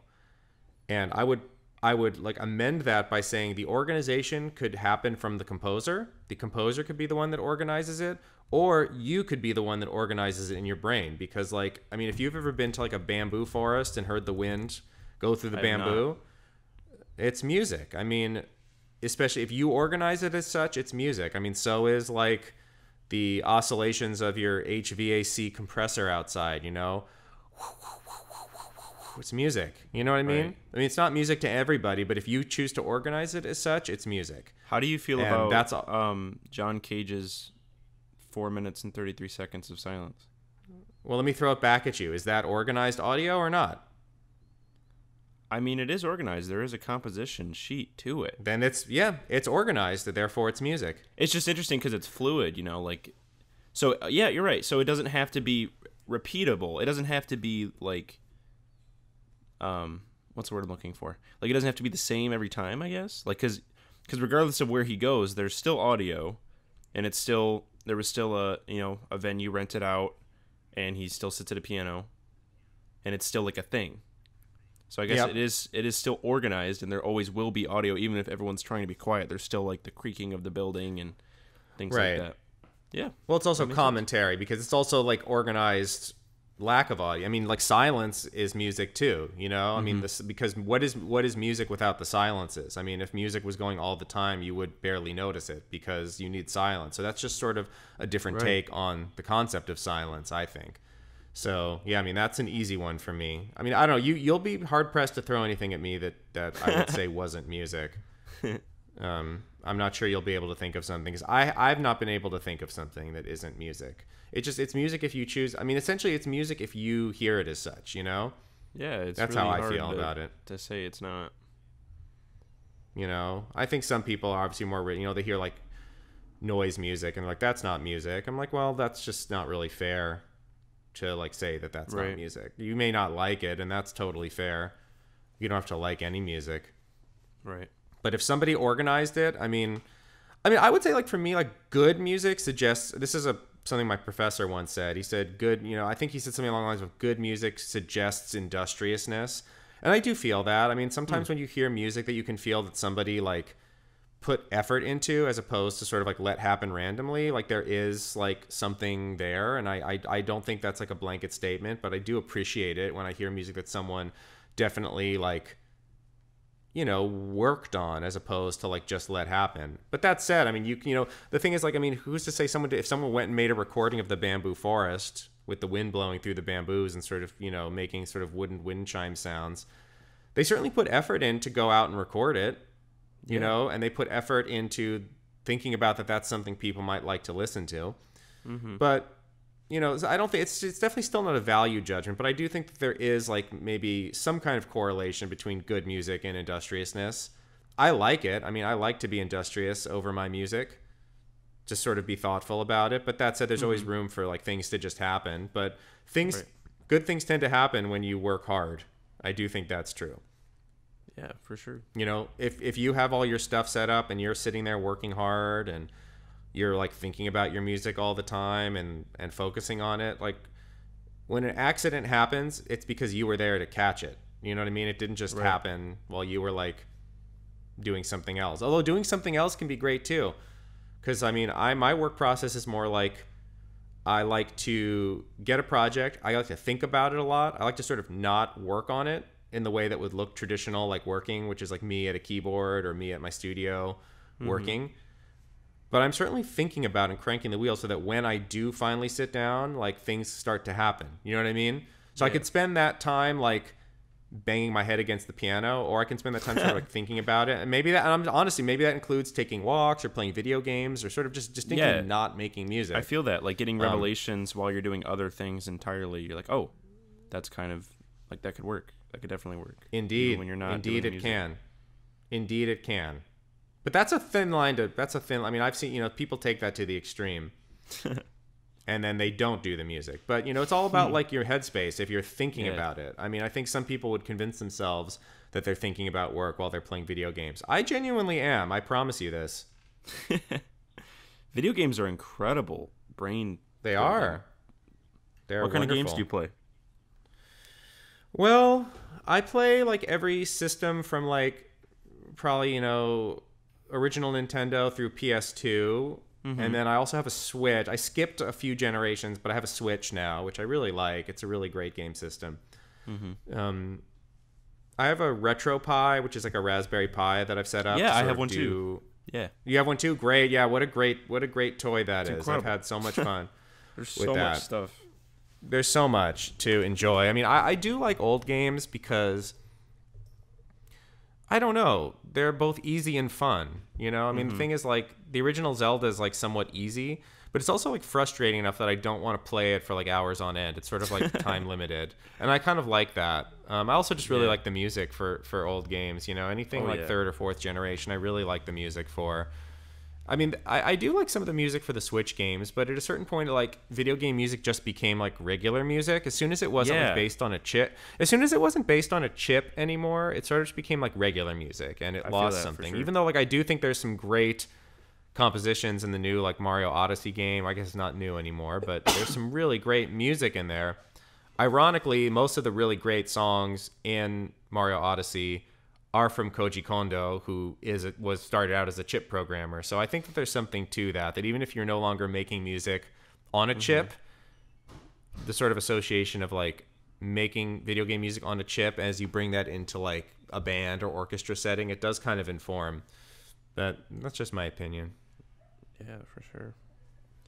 I've been playing a lot of Tony Hawk games. You ever into those? By any chance? Of course, yeah. I never was into them, but I always appreciated them. I mean, I didn't play a lot of sports games. Man. Yeah, those are fun. I mean, I think I played one once. I mean, those were really famous for having like lots of like pop songs in them, right? Like you kind of discover like various like really pop good, punk and really good soundtracks. You know, good soundtracks with like lots of you punk, know, licensed and then music. also like a lot of rap, a lot of just random like 70s funk sometimes, but mostly just like some Public Enemy, and then I don't know. I think. I don't know who else is on. I think KRS-One is on a couple, but lots of punk. Lots and lots of punk. Lots of punk. Well, you ever go to like YouTube and you find like a YouTube of like a song you want to hear, and then like the comments will be like, Tony Hawk brought me here, or like, you know, like if Tony Hawk brought you here. So that's like a funny thing that people like to like let you know on the YouTube video, like why they came there. It's interesting. It's like a funny little thing that like is just customary now. Like the top comment on like a YouTube video will be like, Tony Hawk brought me here, or like whatever the thing that brought you there was. I mean, it's just like something had to bring you there. Mad I suppose. about it. Some people are like, well, yeah, like there'll be two different things that use that music, like maybe a TV show, and then like, or even some people will be like, blank didn't bring me here, the music brought me here. It's like, oh yeah, that's a good one man. too. Like something still that's a brought good one here. too. Whether it was your friend, I think that or... it's just posturing. It's just like people wanting to feel like I liked this because what they perceived as sort of like a superior reason for liking it, as opposed to like hearing it in a video game, which they perceive as like sort of a lesser or sort of more like poser reason for liking it. I'm not saying I think that. I'm just saying that's what they seem to think. That like if you had like the CD that supersedes if you heard it in a movie, and if you heard it in a movie that like somehow is like superior to finding it in a video game. But I don't know. I think it's funny personally. What other video games do you play? Oh, well, my favorites my favorite video game creator is probably Kojima, above all else. Like Metal Gear blows me away every time. Like Metal Gear 4 from, I think that was like 2008 maybe. Like that game today still just blows my mind. But I really like Metal Gear. No. I really like the Uncharted series. I really like Cuphead actually, and I'm not a big like side scroller, but I really got into Cuphead last year, and I thoroughly enjoyed that. And then I used to play Call of Duty when I was younger, and sometimes I'll play it just because I'm like good at it, and like sometimes it's just fun. But I used to like those, some sports games, but then I really like some like old side scrollers. Like I play the Simpsons arcade game a lot, and then that's a good one. Yeah, and then I like fighting games a lot, like Street Fighter, Mortal Kombat, and Tekken. Those are really, really fun for me. So yeah, it's a nice little... Oh, and Fallout. I love Fallout. Those games. Oh, Fallout, yeah. I really want to get lost in one of those this summer again, because it's been years. Yeah, role-playing games are my favorite. Role-playing games and simulations. Anything slow, I like. Do you like Fallout then? Or Skyrim or anything? I've never played Fallout or Skyrim. I'm more of like a JRPG person myself. Gotcha. I've always like... I don't know, I'm not against American RPGs. I've just always like... The only one I've really got into is like probably the Ultima. Well, that's not even American. I think that's British. But that's the only like Western RPG I've ever been super into. I don't know what it is. It's just a sensibility thing. I just have always really like gravitated toward like Final Fantasy and Squaresoft games and like Enix games and just any or that's just my thing. It's just what I like. There's something about it. I'm weird because I like to sometimes, like I feel like when I'm playing video games, it's like usually a thing. Like either I'm playing a video game for the story, like I'll do like I played Heavy Rain a couple years ago, or like I'll replay an old game like for the story. Like when Uncharted 4 came out, I replayed all the old ones, and I actually just started playing the newest Tomb Raider, and that's really, really fun. But sometimes I'll sit down and play the story. I like Tomb Raider games. Yeah, Tomb Raider's awesome. And then other times I'll just like put Tony Hawk on and then just listen to music and just like I'll just be like doing nothing, So it's a really different experience, but I love getting like connected to a game and it feels like I'm watching a TV show or something and I just want to get back to it. I love that feeling. Yeah, it's awesome.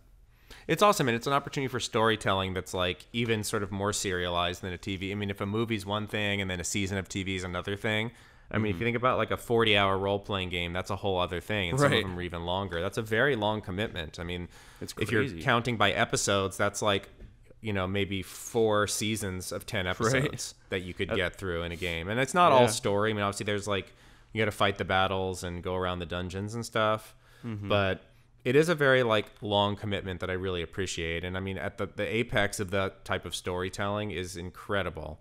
I mean, I don't know if you ever... I mean, I don't think you probably ever played, but there's this PS1 Square game called Xenogears that's like, to me, the pinnacle of video game storytelling. It's definitely like my favorite soundtrack, by far the best story of any game I've ever played. I mean, it's kind of, I don't know if you'd call it like a cult classic at this point. I guess it is. I mean, I think it's a little bit more than that because it was pretty popular when it came out, but I think at this point, people really feel pretty culty about it, and the people that love it are really passionate. And it hasn't ever been... Yeah, I mean, it'll be a challenge. I think it's a challenge for like a modern gamer to look at. I mean, it's... it's weird with mechanics. You're like, wait.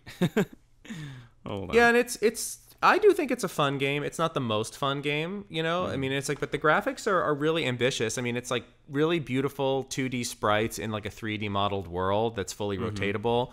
And I think that there's something really cool about that. I mean, like any sort of like JRPG turn-based, it's like the battles are like repetitive and it can be frustrating. I mean, people definitely like have issues with that game, and I think it's fair, but I do think that the story that game tells, which takes place over, no joke, like 10,000 plus years, is pretty incredible. I can't think of a lot of other like stories that lasted that long that sort of like told it's beyond multi-generational, like multi-epoch storyline. That sounds really cool. I do have a PlayStation 1.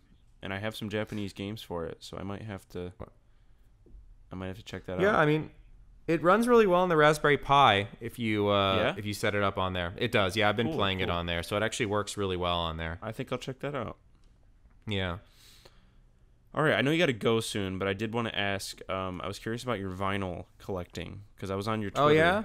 And I saw that you mentioned nice. it a few times, and I'm in the same boat, so I'm curious how serious you take it. And I saw you mention Discogs, which is Oh yeah, I just love my Discogs. favorite place. So, what kind of do you stuff do you shop- collect? Yeah, I do buy on Discogs a lot. Well, I mean, I've been collecting vinyl since college. I had a pretty good run when I was in college because that was like the early 2000s, and I don't feel like the prices were. I did have a good run. I mean, I feel like I went to school in the Bay Area, so I'd go to the original Amoeba a lot, and I bought a lot of really great stuff there. Cool. Yeah, but also like, I mean, it was like funny, like just you don't realize, again, you don't know what you got till it's gone. I mean, I remember one time going to like a Goodwill and like. Where it was like, or maybe it was like a St. Vincent de Paul, and it was in like, I want to say like San Bruno or like maybe Redwood City. It was in Redwood City actually. It was in Redwood City, and like I was so naive, and I just went in there and like I saw some records and I got them. Like, hey, do you have anything in the back? I just didn't even know that that's something to do, but I asked, do you have anything more in the back? Or the guy might have even offered, being, oh, we just got some more in the back. And I went through these 2 cardboard boxes and just all just like mint condition. You know, like I bought all this 80s stuff. I think I bought like every Elvis Costello record that day and like a bunch of ELO records and like just a bunch of like good 80s stuff. I mean, I'm Cheap Trick. I just cleaned up on like good solid 70s, 80s stuff. 50 cents a pop, you know. I mean, It was just like the word's out on that now. I mean, but that said, like you can still find some good stuff at thrift stores if you stick with it. I mean, I found some.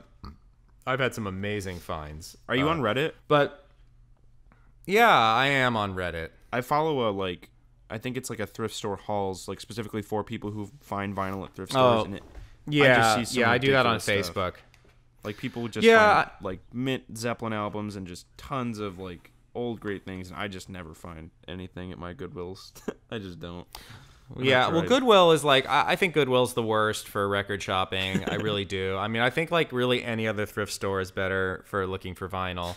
But I mean, no, I'm part of like a Facebook group that does the same thing. And like, It's funny because like now at this point, all I can think about when I see a big vinyl haul is that somebody died, you know, somebody lonely died. That's what I always see. It's sad. I mean, it is what it is. I mean, but it keeps going at least the music. It keeps going. I mean, it doesn't make me happy. I just think it's a funny thing to bring up because everyone's so gleeful about it. I'm like, somebody obviously died and there's stuff into, you know, it's just like, especially when it's so specific. Like somebody posted something the other day in my thrift group where it's like they found all these like, just like factory records, UK stuff, like really like rare, like stuff that just like nobody would just have. Like, and it was so like cared for. And you're like, this is obviously such like a special collection. But, no, so I like thrifting. I've got a couple record stores in LA I like to go to. I do like Discogs, although it's like really easy to get like kind of hooked on Disc. I know it's like, oh my god, this thing when you're like on Discogs, you're sort of like, I don't mean you're playing with imaginary money, but like, you know what I mean? When you do like a transaction that doesn't even involve like getting your credit card out, it can be like really just like, easy.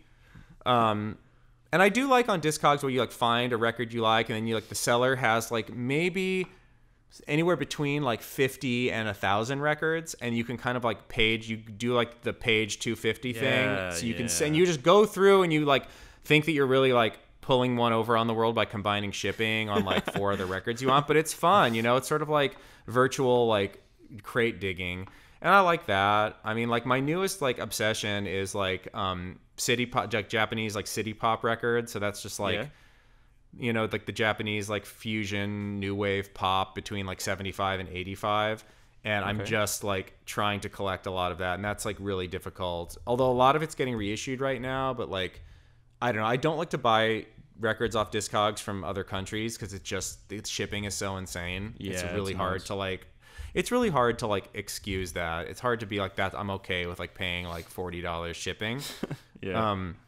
And it's going to take like maybe 3 weeks to get here. But I've still found, I mean, there is like a shop in New York that's now selling a lot of Japanese records domestically, and that's cool. So I buy from them sometimes. There's been a couple pop-ups with Japanese records. So that's been like a passion of mine lately. I really enjoy collecting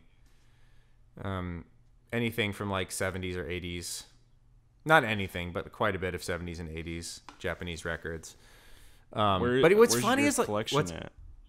Where's my collection? Like number wise.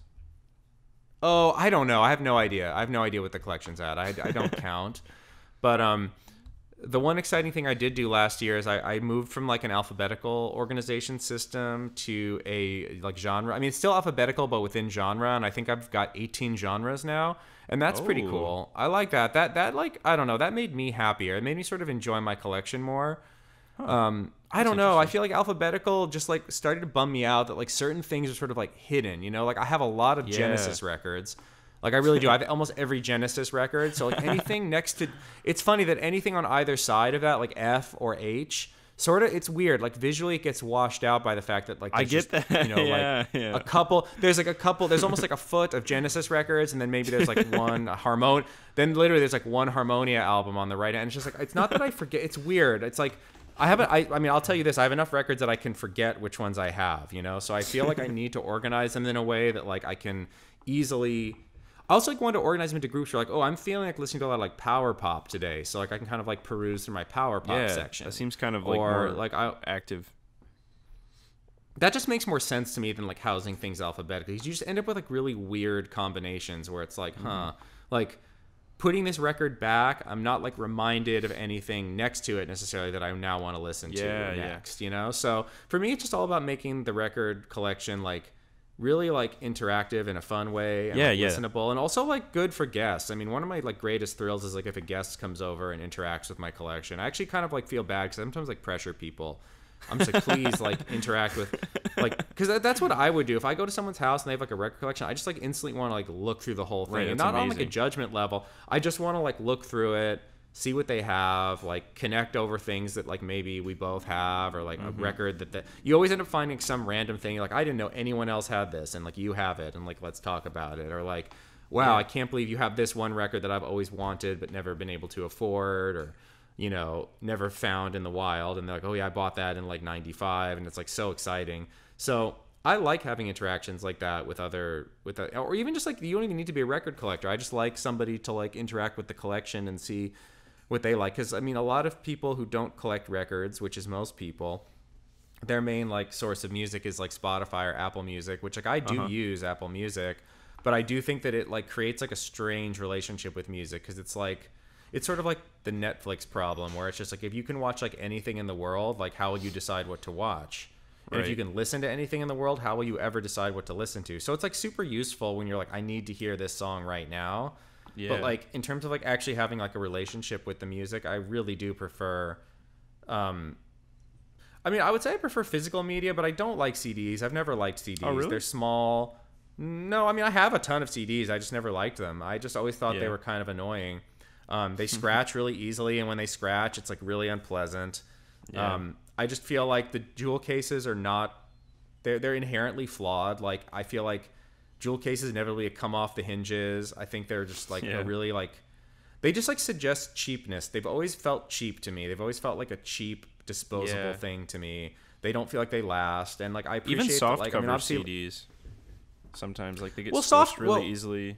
If you don't... Well, I'm sorry. Like, how stupid is a softcover CD? You're really going to slide the CD in and out? You're going to slide the CD in? Like, what do you think's going to happen if you slide a CD against a piece of cardboard? Like, riddle me that. Like, what happens when you do that? It gets, like, a tiny scratch on it, and it's, like, ruined, and it gets, like, smudgy. I don't know. I don't think they're, like... I just never liked them as, like, a medium. Even though they were incredibly useful in the 90s and early 2000s to, like, hear music. I mean, I'm not saying that, like, I wished... they never existed, although I kind of do, because if there were no CDs, there probably would be less MP3s, because that was sort of the original idea, was to like rip, you know. But anyway, that's another discussion. But what I do appreciate is like, I mean, records are delicate too, that's true, but I do think they seem to like, I don't know, they just suggest a little more reverence than a CD. I never liked interacting with CDs. I never got a lot of pleasure from it. Yeah, I always liked records and cassettes more. I like having CDs in my car, just like if my phone's dying, or like I just don't feel like going on Spotify and I just want to listen to an album. Like that's really nice, just to have it. That is great. Yeah, and true. I learn music the best by like having a CD in my car, because it's just on all the time, and so it's like, I know the words now. So if I want to like learn an album, I'll just burn it to a CD and put it in my car and just have it on repeat. But yeah, most of the time they're just a little... And what's weird is like I have all my CDs in a big CD case in my car, so I just have like 50 plus like empty CD cases. And it's like where do I put those? I have that too. I still haven't figured out. I put all my CDs into 2 giant Case Logics like about 20 years ago, and now I don't know what to do. You know, I don't know what to do. So yeah, that's kind of where I'm at on that whole thing. But yeah, I definitely get like, I don't know. First of all, like it's similar to the CD where when I'm listening to a vinyl, I don't just like put the needle on one song and then take it off. Like I listen to the whole thing, and it's just an experience. And you're interacting with it. Like there's something so special about actually like you're holding the music and you get to look at the artwork on the inside, which is always thoughtful. And sometimes you get to read the lyrics because they're right there. Mm-hmm. And like you have to set the record up, and it's you like the manual putting the needle down. Like it's just a whole thing. Like you're interacting with it, and it's like you're in this with me a little bit, and I just appreciate that. It makes me like the music a lot more. It makes me like the music supporting more too. The artist a lot more also. Well, like unless you bought it secondhand, then which is most of the time actually. Yeah, so we don't need to delude ourselves. But I mean, it's great if you go to a show and you buy. It's great if you go to a show and buy a record from the artist. That's good. That's like money right to them, and that's a good thing to do. You know, for sure. So I mean, I'm a big fan for all those reasons. I do like the sort of. I mean, I will tell you. I should go in a sec, but I should tell you this. I don't know if you've ever done it. Turn your stereo all the way down, but put your ear up to where the needle hits the record. Yes. You can hear them. I mean, sometimes music, before I turn my really receiver on, I get that little intimate moment where I'm like, oh my God. Like it's it's really making that happen. It's really there. It's really there, you know? Like I've done presentations on like what vinyl does and how the technology works, and I still don't really get it. Like it still just blows my mind that it's just got these little currents inside of grooves, and when you put a diamond on it, it sounds magical.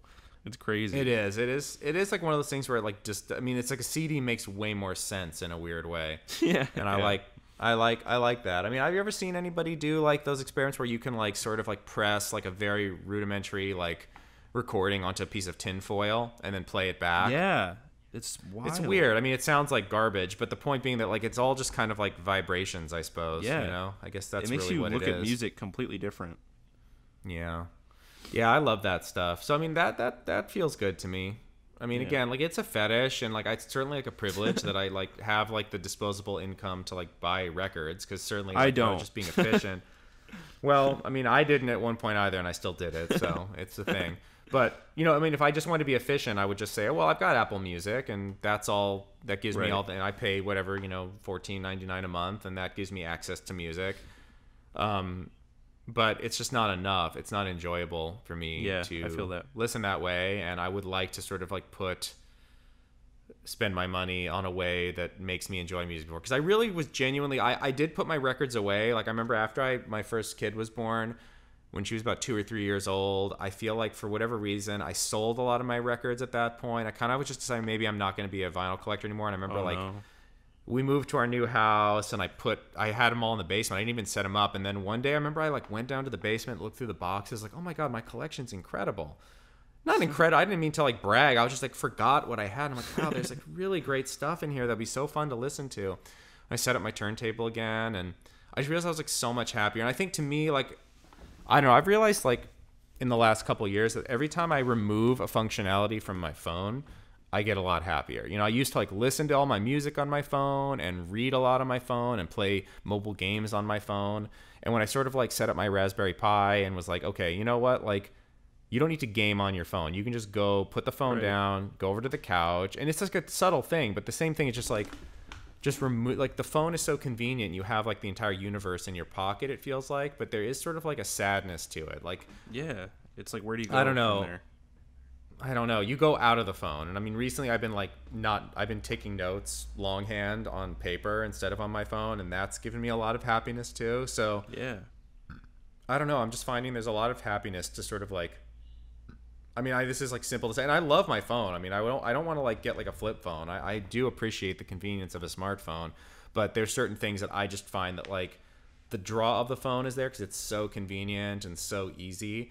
Yet, like, it kind of destroys my my appreciation of that thing. And with music and video games, it definitely like sucked up all the air in my music and video game world, and it didn't come back till I like made a decision to be like, oh, like there's like a better world for me out there. I think what it is, the suck is that like, oh, it's so easy. You can just like listen to a song and then not listen to a song. You can like play a mobile game. You can play like Zookeeper for like 5 minutes, you know? But it's like, then what ends up happening is you listen to an hour of music on your phone, or you play like some game on your phone for an hour, and you're sort of like, I feel empty. And like, I could have like spent the last hour like playing an actual, I mean, to say they're not actual video games, but like sitting at a console and like really appreciating a video game. Or I could have spent the last hour listening to like a couple of records, you know, and like sitting, you know what I mean? And not staring at my phone. And it's like, that's something to be appreciated. I definitely appreciate those moments more, and sort of deciding that like the cost of like getting up and sort of setting that up is actually really worth it, as opposed to just trying to like get it in quick on the phone. So that's my advice to everybody. Don't use your phone for so much stuff. Just try to like use other things if you can. You might be happier or not. And meditate. Yeah. All right. Well, I'm sure you got to go. I don't want to keep you. I should. It was man. lovely It's been talking really, to you. Yeah, it's been super. I want to fun talk again to because you. I still have a lot of questions. So it'd be great to chat again down the road.